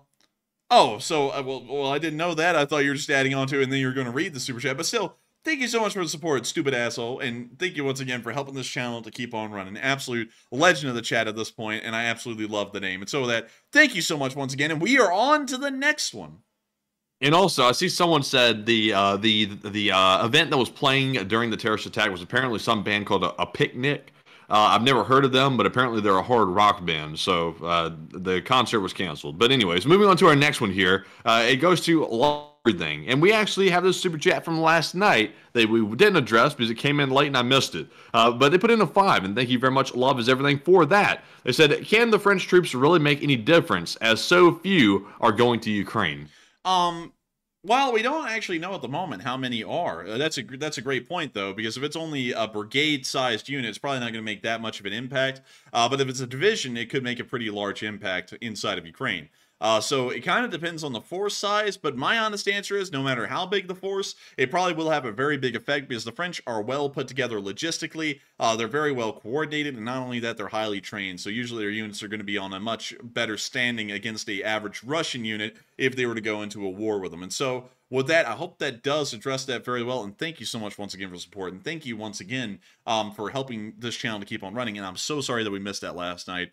We don't mean to, and hopefully the spreadsheet issues can get solved here soon. But nevertheless, thank you so much once again. And I hope that does address that the best we can. And with that, we are on to the next one. I'll be honest, these days, like, I'm sorry, folks, like, I miss them occasionally. When the chat rate is 150 for, like, pretty much the whole stream, it is, like, easy to miss them. And that's unusual for me because typically I get every single thing. But I've been having a hard time, like, in the last maybe 2 or 3 days on these major live streams, like, keeping up with this chat rate. So if I miss yours, feel free to give me a shout because we don't want to miss out. We're not deliberately ignoring anyone's super chat. So feel free to just message me if I'm not seeing it, and we'll definitely add it. And also to give you a little bit of like a quality of life update, because of the streams becoming so big recently, because they went from being around 4.7 to 5.5 thousand live viewers a night, which was huge already, to now we're getting close to 8 to 10,000 live viewers at the peak each night, and the live chat really does reflect that.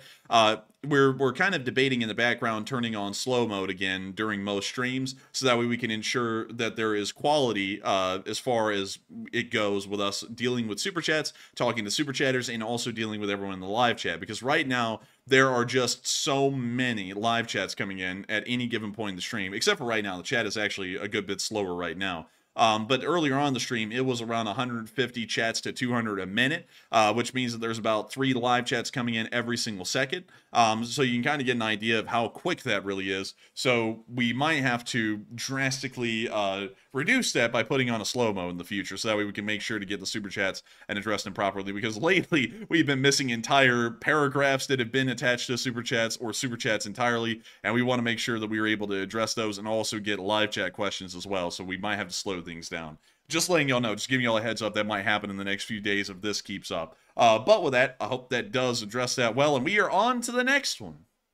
And up next, Agent B7 put in that 1,000 ARS once again. It keeps showing up in bold red. It's scaring me every time. He says, just a buck. And the ones who were playing is a band, Picnic. And they were one of the first band to play in occupied Crimea, and I don't think they ever opposed the war. The lead is famous for tweeting, "I don't give a damn about sanctions."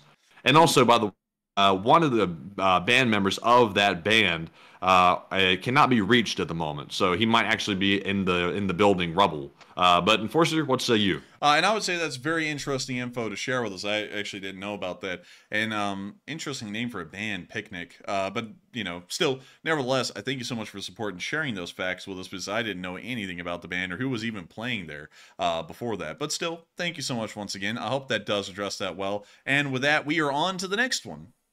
And up next, huge shout out to Nick, still thinking LSA, who put in a 5, along with Juan Pablo, who put in a 5, and also Michael Merville, or Merville Hill, I think. But thank you very much to Michael, Juan, and Nick very much for that support. And Enforcer, what say you? And I got to thank each and every one of y'all for the support. Y'all didn't throw in comments, but the support means a lot and helps us to keep this thing running and helps it to be possible. If it wasn't for folks like y'all, we wouldn't be able to make this channel possible. And I got to thank y'all once again for finding this channel worthwhile and taking the time to support it tonight, because it means a lot to us. And so with that, thank you so much once again. I hope that does address that well. And we are on to the next one. And the next one goes to CK Bold, who puts in a 5 and says, take a live chat question. And we will get a live chat question. Thank you very much, CK Bold, for that support. And it's going to go to Mac Daddy, who says, any update on French troops possibly going to Ukraine, and North Korea update?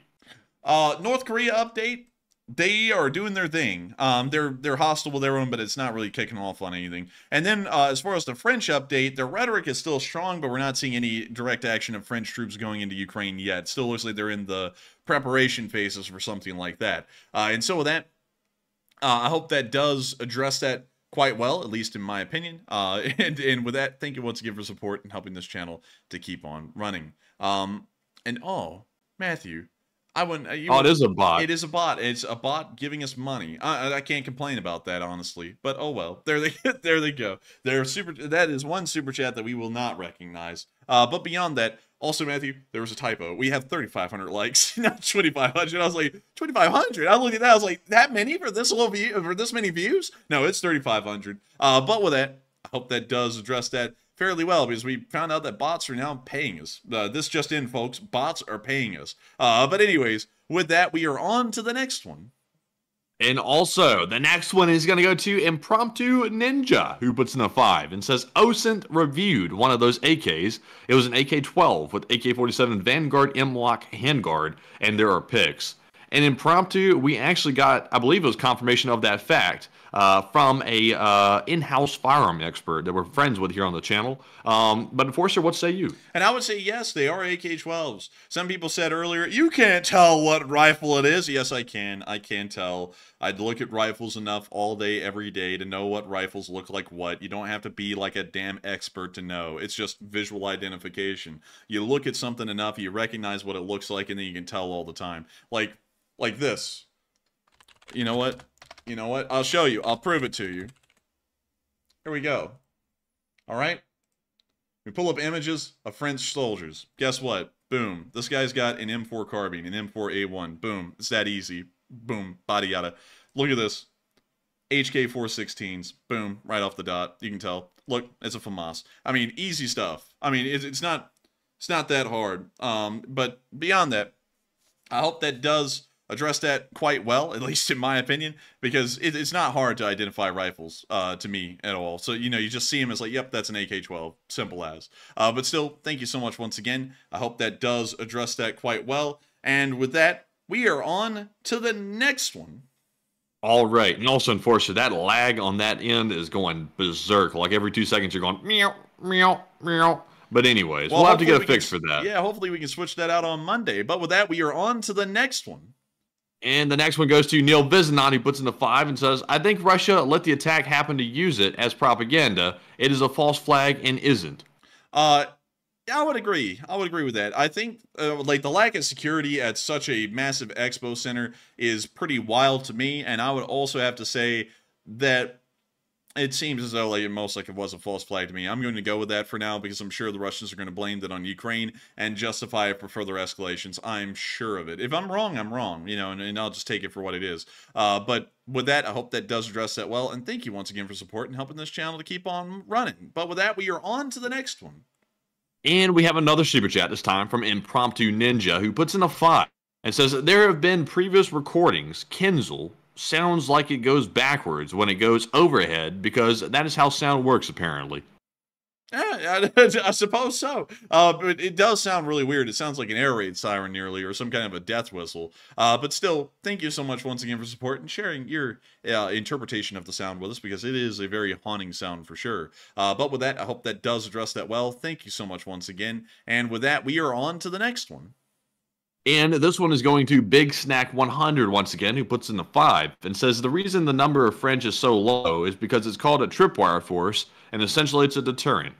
And I thank you so much for the support, Big Snack 100. And you're probably right. But as far as French forces going into Ukraine goes, it's not really a deterrent because they're going into an active war. So it's not like it's a small force going into Ukraine before the war starts to prevent the war. It's a small force going into Ukraine to be involved actively in the war. So, you know, I see what you're saying there, though. I know what you mean, and I completely understand. But at the same time, it's not really what I would consider in my mind to be a tripwire force, because that's usually to deter a war from beginning, not to move them in while a war is going on and then try and deter something then, because there's nothing to deter. It's already going on. But with that, I hope that does address that well, and thank you so much once again for sharing that, because that is correct what a tripwire force is. But with that, we are on to the next one. And the next one goes to Colin McMenemy, who puts in a 5 and says, I recently found and love your channel for news on the war in Ukraine, and moving on from that, you have a new subscriber, and keep up the good work. Hey. And also welcome, Colin. Welcome, Colin, and thank you so much for being a brand new subscriber. I hope you're here to stay, and I hope you enjoy it here greatly, because we try our best to make this as enjoyable as possible every single night. And if it wasn't for folks like you who just joined and find this place to be enjoyable, we wouldn't really have a reason to run this thing. And so I got to thank you so much for that. I got to thank you for the kind words, and thank you for just getting here and becoming a brand new subscriber. And so with that, we are on to the next one. And the next one goes to Nova, who puts in a 5 and says, could Ukraine leverage the U.S. for sustained military aid by promising not to attack any more oil refineries? That is a great question, and Nova actually asked that one as a live chat, and we answered it earlier, and then Nova threw it in right when we were answering it as the live chat. So we already answered that question, but I got to thank you so much, Nova, for the support and asking the question both in the live chat and the super chat. Thankfully, another very nice viewer sponsored your live chat earlier, and I got to thank you so much, Nova, for the support, your first support to this channel ever, and helping it to keep running, and I hope that our answer earlier in the stream was good. And so with that, we are on to the next one. And our next one goes to Anton Sugar, who puts in the 5 and says, do bots get paid for engagement or just to sit in front of a PC and become a nuisance to the civilized world? I think they just get paid to be a nuisance, I really think, because I don't think they get paid by engagement, because then that means that bots would put like a big red flag on our channel saying do not enter or do not attempt, because they don't really get any engagement here. They just get banned instantaneously. So with that, I hope that does address that well. Thank you so much once again for the support. And with that, we are on to the next one. I think they get paid like, what is it, like one like potato per every like 1,000 posts or something. It's probably some measly pay. It probably doesn't pay to be a bot these days. Measly, little small pay. And also I saw Mac Daddy said in the live chat, I bought some English tea on your recommendation. And oh, good. Try that chai tea sometime too. That's also very good as well. But with that, we're moving on to our next one here. To James Hughes, who puts in a $50 donation. And thank you, James, as well, for that support. He says, hello, Enforcer and Matt. And hello, James. Hello. He says, do you think with the growth of the LSA, the Sunday night goal can move back to 5,000? And I thank you so much for the huge support, James Hughes. And probably not, sadly, because the thing is that over time, the Lee Spring Army has started to slowly decrease the amount of funds it can raise on a single weekend. And right now, the Lee Spring Army is kind of struggling to be able to get close to $5,000. So back in Christmas, it was my understanding then that most people were probably getting Christmas presents or something along those lines. So they probably weren't going to be able to help out fundraisers as much as they had been in the past. So we dropped them from 5K to 3K as the fundraiser goal. And then over the month of December, it still ended up getting over 5,000, but barely. And then after that, I was like, okay, let's see how it goes in January, and then we'll start to bump it back up if it starts to get a little bit higher. But even then, it was hardly getting above 5K, and most times it was in the 4Ks. And at that point, I was like, yeah, I don't want to bump it up any higher, because the thing is that people for some reason out there in the world view the LSA as a money tap where I can just turn it on and just like increase the flow. But the flow is entirely dependent on viewers and what they want to do. The amount of super chats that we earn is entirely based off of folks like you, James Hughes, that enjoy the channel and want to support us and help us to keep it running. And the amount that we're able to raise on fundraisers is entirely dependent on how many people in the Lee Spring Army actually want to support a fundraiser and help that fundraiser out. And so far, it is it's largely been seen that really in every category, slowly over the war, support's going down on everything, both in super chats and support to fundraisers.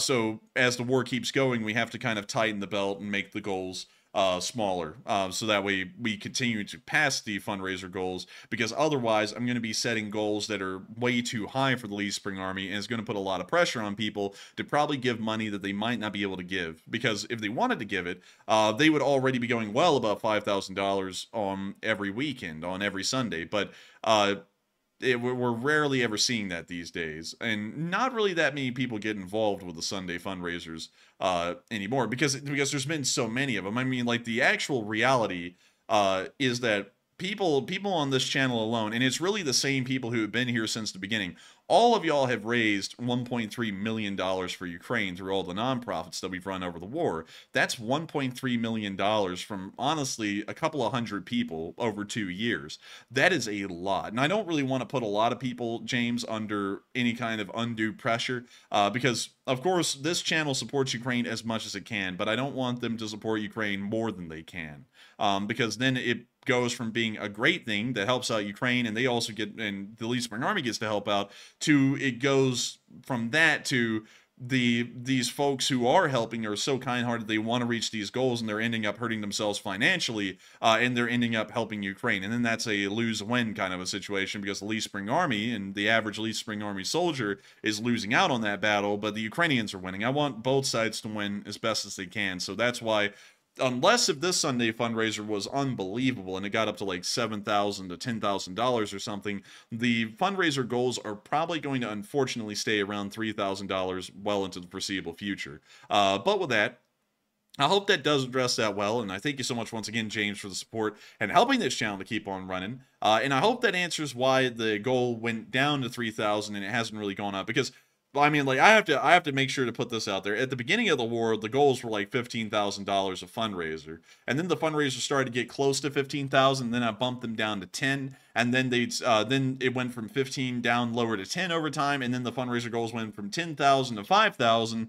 and then the amount that the LSA would raise on a single weekend started to go from 10 down close to 5, and then around November of last year, then the fundraisers were only starting to get barely above 5,000. So then in December we lowered it down to 3. So they've continuously been going down in the size of the goals, but hopefully one day the Lee Spring Army will be able to bounce back and start supporting more, but I never want to pressure them into doing that. But with that, thank you so much once again for support, James Hughes. I hope that does address that fairly well, and with that, we are on to the next one.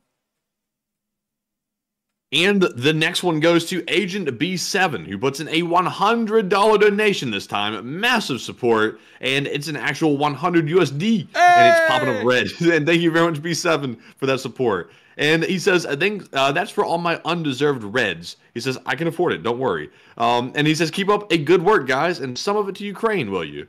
And thank you so much for the incredible support, Agent B7. That is absolutely incredible. And I gotta thank you so much once again for enjoying that we read off all of your reds. They're like $5 reds, so they're probably the cheapest red super chats that have ever been put in on the channel, but really cool that you could do it. But also, thank you so much once again for enjoying us, keeping up the good work. And of course, we will give some of it to Ukraine. I personally give $100 minimum every single Sunday to the fundraiser. You can usually see that when you're here during the first 10 minutes of the show. I usually throw it in then on Sunday during the 10-minute countdown. So if you are here this Sunday, you will see me throw in that 100 that you gave right there, pretty much right back into a fundraiser. So none of that will be going to us. Pretty much it'll just be going entirely to Ukraine. But still, thank you so much once again for the support, and I hope that does address that well. And with that, we are moving on to the next one. But before we do, though, I saw Bruce Lee say, war fatigue and people are broke, I'm guessing. And that's what we're guessing, because so many people have given so much, there's not really a lot more to give. And then some people out there who are just absolutely idiotic act like I'm supposed to be like grabbing a whip and start whipping y'all to start making y'all throw money into a Ukraine war fundraiser basket. And the reality is, at that point, that is just sick to treat a community like that. Like it's just like a milking machine where you can just milk the community dry. If y'all do not have the ability to support Ukraine the way we used to back in the first few months of the war, I don't consider that to be bad. I don't consider that to be good. I consider that to be reality. I mean, y'all have done way too much, in my opinion, already. This channel alone has fundraised more than probably most other YouTube channels combined right now. So the fundraisers are getting to where, you know, we can only put a $3,000 goal and the channel raises $4,000 to $5,000. I consider that to be a great fundraiser because the LSA has already done the heavy lifting for the most part on YouTube. And there's not really much more that it can do if it wants to. And at this point, that's why I'm always blown away that we're still passing fundraiser goals. It's like a freaking miracle. It's 758 days later after the war started, $1.3 million later, and somehow we're still passing goals somehow, some way. So I find that to be unbelievable. But with that, I hope that does address that well. And we are on to the next one. Hello? Hello? And we are on to the next one. And this one is going to go to Agent B7 once again, who put in a 2 this time, and said, I'm a she, to be clear. And also they're a defense contractor as well. They work for one of the big ones. But sorry about that. I resort to he by default. When I see someone, I'm like, Agent B7, I assume he. But that is she, to be clear. And thank you very much for the support. And Forster, what say you? And I thank you so much, Agent B7. Sorry about that. We do usually assume that anyone who's watching is a man, because believe it or not, 91% of our viewers, according to the analytics, are men. So there's only 9% of y'all that are women. So I'm so sorry about that, Agent B7. But still, thank you so much for clarifying that. And with that, we are on to the next one. And our next one is going to go to Jenna, and last name Tolls, who puts in a $5 donation. It says, any progress on the Belgorod front? At the moment, no. It appears that they advanced and now they're holding their territory and they are not making any further advances at the moment. And so with that, I hope that does address that well. Thank you so much once again for support and helping this channel to keep on running. And with that, we are on to the next one. And this one is going to go to LSA Warrior, who puts in a 5 and says, Putin fears Jesus, UCSB. And I would agree with that. I would agree with that 100%. But still, thank you so much once again for support and helping this channel to keep on running. I hope that does address that fairly well. And with that, I'm seeing that we're getting a lot of heat in the chat. Hey y'all, listen, listen, sorry, but you know, we go off of the analytics. Like when we think of our average viewer on this channel, going off of our analytics, we usually think of something of a man in between the ages of 45 to 65, because that's what most of our viewers are men in between the ages of 45 to 65. So if you're outside of that, sorry, we just usually assume that we're addressing someone correctly because that's most of the channel's viewership. But if you're not, that's fine. That is fine. We are more than happy to have everyone else here. Women, you know, just women, people younger than 45, people older than 65. But it's great to see that the 10% of women viewers that watch the stream are in the live chat right now, because we always love the ladies, and the ladies love Enforcer Matt. Give it up for the cult of Matt. But anyways, with that, we are on. Hey! But with that, we are on to the next one. And our next one is going to go to Lee Parkinson, who puts in the 5 and says, LSA. And thank you so much, Lee Parkinson, for the support. And LSA. And thank you so much once again for the support and helping this channel to keep on running. And with that, we are on to the next one. And we are moving on to this next one here, which also goes to Agent B7 once again, who puts in a 5 this time. It says, Ukrainian beer and soda are better than Russian. And also, that's the last one, I swear. Well, I thank you for the support, and I would say that it's probably better, because anything made in Russia has got to be pretty dog quality. And so with that, thank you so much once again for support. I hope that does address that well. And we are on to the next one. And the next one goes to Tom Charles, who puts in a 5. And thank you very much, Tom, for that support. And also, Mamba Mentality put in a 4 as well without a comment. But Enforcer, what say you? And I got to thank y'all for the support. Y'all didn't throw in comments, but we always greatly appreciate each and every one of them, because y'all help to make this channel possible. And so with that, thank you so much once again. I hope that does address that well. And with that, we are on to the next one. And this one is going to go to Dr. Oetker, who puts in a 2. And says, a bright light casts the darkest shadow. And yeah, so I would say that's a pretty good one, right? I would say that's a pretty deep. That's deep. But still, thank you so much for the support, Dr. Oetker, and helping this channel to keep on running. And I hope I addressed that well. And with that, we are on to the next one. And the next one goes to Jenna, last name Tolls, who puts in a $20 donation and says it's pronounced Genitals. And thank you so much for the support, Genitals. To help with this channel to keep on running, because folks like you help to make it possible, Genitals. And so thank you so much once again for the support, Genitals. We got to make sure to get that right. We got to pronounce that correctly, Genitals. And thank you once again. And with that, we are on to the next one. But thank you so much once again. And the next one goes to Seba, who puts in a 2 and says, LSA, always and forever. And LSA forever. And thank you so much for the support, Seba. And thank you once again for helping this channel to keep on running, because folks like you help to make it possible. And also, Matthew, You're Taking My Life, which is one of our female viewers, said, I think your stats are wrong, LOL. It seems like us girls make up more than 9%. Or maybe we just chat more, LOL. Y'all just chat more, actually. That's the reality of it. Because I've always noticed that it's a bit of a weird thing, because on a given night, the female viewers make up 9% of our viewership almost every single night. But at the same time, y'all make up something like, well, I don't want to get the demographics on the live chats, but I do on super chats. Y'all make up something like 30-something% of the super chats. So y'all represent a lot more in viewer activity than the men do. So huge shout out to the women of the Lee Spring Army, because y'all are a lot more active than the men are for the most part. But still, with that, I hope that does address that well. That's why it looks like there's a lot more women here, because the women are just simply more active. But with that, I hope that does address that the best I can. We are on to the next one. And the next one is a big shout out to Badger Bro, who put in a 2. We also have a 2 from Cat Chaser, as well as Gumby S, along with Vladimir Vladimirovich the Lost, Carrie Ann Corzo, and also Amy Mason. And a huge shout out to all of you for that support, because sadly, there was no comments attached, so there's nothing to address. But of course, it does help keep the channel running. Do greatly appreciate it very, very much. And Enforcer, what say you? And we got to thank each and every one of y'all for the support. Each one of y'all's support means a great deal. We greatly appreciate each and every one of y'all, because if it wasn't for folks like y'all, we wouldn't be able to keep this thing running. And so thank y'all once again. I hope that does address that the best I can. And with that, we are on to the next one. And the next one goes to Big Snack 100 once again, who puts in a 2 and says, thoughts in U.S. hypersonic aero test.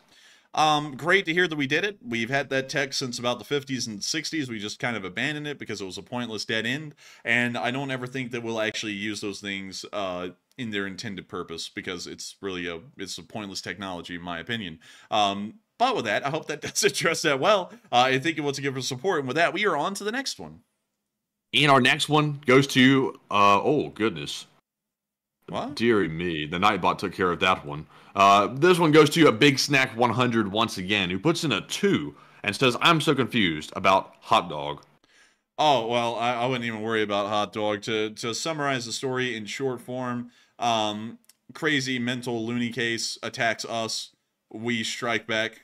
People attack us because we defended ourselves. Now they're getting attacked. Haha, that's really the whole story. So with that, I hope that does address that well. And thank you so much once again for helping this channel to keep on running. And with that, we are on to the next one. And the next one is going to go to Nate75, the long lost Nate75, who put in another 2. And the bot donated a total of, I think, $8 or $10 even the entire night. And he ended up trying to roast us in the last one, and then he got struck down. So Nate75 is no longer, he's left the channel. He's left the building for good. He's not coming back. But with that, we are now fresh out of Super Chat questions. So once again, thank you all very much for that support. And we're now moving on to our live chat questions. And up first, we had the Morse code decoders of the stream. And it's Cliff Simonson, Mark Hodges, Earl Bernew, Paul Schultz, Kevin J, Rumpelstiltskin, David Millsaps, and Toxic Bananas. And it says, Enforcer, LSA Signal Corps reports tonight's Morse code dispatch is Crocus City Hall was nearly a false flag attack. And notice how hell-bent Russia was to make it one. Long live the LSA. And that's the sound of money, because y'all hit the jackpot dead on the nail. And that is absolutely incredible to see. We are very proud of that. We love to see that y'all continue to get the Morse code message correct day in and day out, because this is the 758th day, and y'all got it again. Jackpot, baby. But with that, we're about to be moving on into our question segment, but I gotta be honest with y'all, I've been dragging for about the past hour and a half, because I have no coffee in my system, or no caffeine in my system, so I am just here. So we're going to be answering, how many live chats do we have, Matthew? We have about 5. So we're going to be answering those 5 live chats and this one super chat that just came in, the first one ever from Jabed. Hey! And we're going to be answering that. Hey! Then we're going to get to the 5 live chats, and then we're going to round out the stream. And so with that, Matthew, what does that super chat say? And this 5 from Jabud, who says, at 4, close the door, don't be late. 5 minutes, sand drop to glass. And I thank you for the support, Jabud. A very interesting statement right there. I believe it requires further study from the LSA Forensics Department. But still, thank you so much for your first support ever to this channel and helping us keep this thing running, because folks like you help to make it possible. And so, thank you once again. And we are on to the first live chat of the night. And this one is going to go to Anonymous. And also, Heather Fitzgibbon, I did ban that bot right there. They are gone. But Anonymous's question says, there are reports that security forces were the first to leave the building, and why? I don't know. Might be a little bit cowardice. Might be that they were told to. Who knows? But beyond that, hope that does address that well. And we are on to the next one. And the next one goes to Private Public 77, who says, why attack now and not during the election? There were a lot more mass gatherings during the election than now, and my vote is false flag. That's what I'm kind of leaning towards as well. And also, some people are saying, can we not see a certain account? I think we can. Hopefully we can find it and knock that one out. It's gone. Thank you. So with that, hope that does address that well, coming out of the live chat. But the reason why they probably weren't attacked during the election is because whoever was orchestrating the attack, whether it be ISIS-K or whether it be the Russians themselves, they probably wanted to make it look like it wasn't really attached to the election, because then that could create a whole bunch of unnecessary drama in loose ends that they wouldn't really be able to tie up too well. Now that the situations are in control and there is no election going on, it's a perfect moment to do the attack, because the Russian government can now draw it up however they want. There's not really a lot of, I guess you could say, public speculation out there. But with that, I hope that does address that well. And we are on to the third to last question of the night. And this one goes to Carrie Ann Corzo, who says, in one of the videos from Moscow, it seemed like the gunmen were set more on destruction than death. And what are your thoughts? Yes, it did seem like that, but at the same time, they also were mowing down a good amount of people, to put that in no better descriptor, because I saw plenty of videos where they were just going up to crowds of people, pretty much pitting themselves up against the walls, and were just hosing them down. So, kind of both. They were just hell-bent on just causing death and destruction, pretty much combined. And so with that, I hope that does address it well. Great to see that you threw in a question, by the way, Carrie Ann Corzo, in the live chat. And with that, we are on to the second to last question of the night. And this one goes to Top G. What call is your guy? He says, what do you think about Ukraine hitting Russian power plants also? No power for military products, or refining or pumping of oil, gasoline, diesel, or natural gas? I would say if the Russians are going to hit Ukrainian power generators, not that I'm a big fan of this idea, but I feel like that should open it up to be fair game for the Ukrainians to strike back at Russian power generators. But once again, I feel like the Ukrainians should try and rise up above the Russians and not do the same low-life things that the Russians do against them. Because if the Ukrainians do the same thing the Russians are doing, what makes the Ukrainians worth fighting for compared to the Russians? They're no better than them on a moralistic level. So that's kind of my argument against doing something like that, but I could see why people would want to. And so with that, I think, Matthew, are we on to the last question of the night right here? This is the last question of the night. All right, and so who was the lucky last person to throw in the lucky last question of the night? And that viewer is Juan.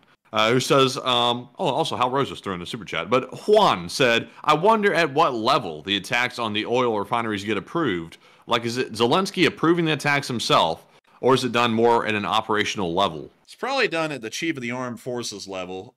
That's something that probably doesn't really concern the president too much. The president of Ukraine probably said, like the general probably recommended we attack oil refineries. President Zelensky said yes. They said, are there any limits? Zelensky probably said no. And then the attacks were then coordinated and planned by the chief of the armed forces, who then sent that down to the unit commanders. And then the unit commanders coordinated their specific attacks on their level, and then they conducted them. Because that's usually how a chain of command system would sort of work. But with that, I hope that does address that final live chat of the night. And now it's time for us to circle back really quickly to a super chat, and then we'll be rounding out tonight's stream. So the super chat that's going to round out the stream for the night goes to Hal Rose, the channel legend, who throws in a very generous $50 donation. He says, Enforcer Matt, let's talk about the average viewer for a minute. I'm old guard, so if my in this is $1, I've covered 49 of the 3,926 subscribers who can watch for free. Slava Ukraine! And Slava Ukraine! And thank you so much for the kind support, the incredibly generous support, Hal Rose. And I guess you could look at it that way, but one thing I look at is that no viewer owes us $1, not a dime. Not even you, Hal Rose. If you don't want to support the channel, you don't have to. It's something you do if you appreciate it. If you want to support the channel. I never want anyone to feel like they're being pressured, like they have their arm put behind them to give us the cash. You can or you can't. You don't have to. You don't ever have to. It's never a forced thing. It's a choice. It's a choice. But beyond that, I do thank you for the support and looking at it that way, because your support does help us to make this thing possible for everyone here, for all 4,000 people, 3,800 actually, who are here right now. But with that, thank you so much once again for the support. I hope that does address that well, Hal Rose. And with that, we have reached the end of tonight's stream. I've got to thank every single one of y'all, including Hal Rose, and also, once again, to round out your super chat, well, Slava Ukrainian, long live the Lee Spring Army. We have finally reached the end of tonight's stream. We are greatly appreciative to each and every one of y'all for being here with us each and every night, enjoying this channel, and not only that, supporting us by hitting the like button, watching this thing on average 13 minutes and a half per viewer.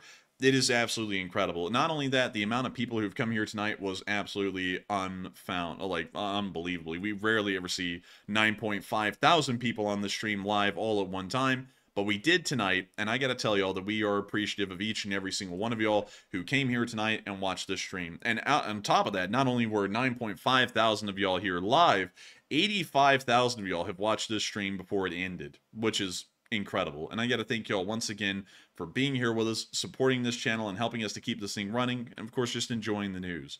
If you did enjoy and you were brand new, which many of y'all probably were, I would highly encourage y'all to subscribe, because if you subscribe, it makes us happy, and two, it might notify you, that we're running our streams and our videos, because we put out a short war video almost every single day, and we also, on top of that, put out these live streams every day of the week except for Monday at the exact same time every single night. So you can always count on us to be here covering the news on stream, and you can also largely count on us to be covering it in video form as well.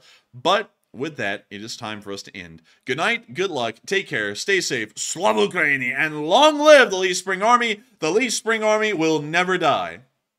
And good night, folks, and be sure to join me tomorrow evening for our short war update video coming out midday, and also our stream again once again tomorrow at 10 p.m. Eastern. So thank you for another great stream, and of course, Slava Ukraine, Herom Slava, and good night. Get some rest.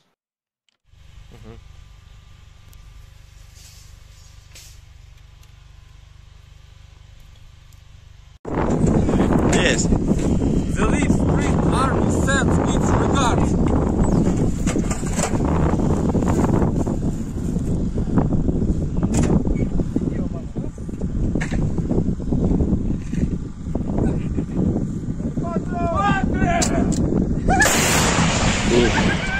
Русский военный корабль. Предлагаю сложить оружие и сдаться. Русский военный корабль, иди нахуй.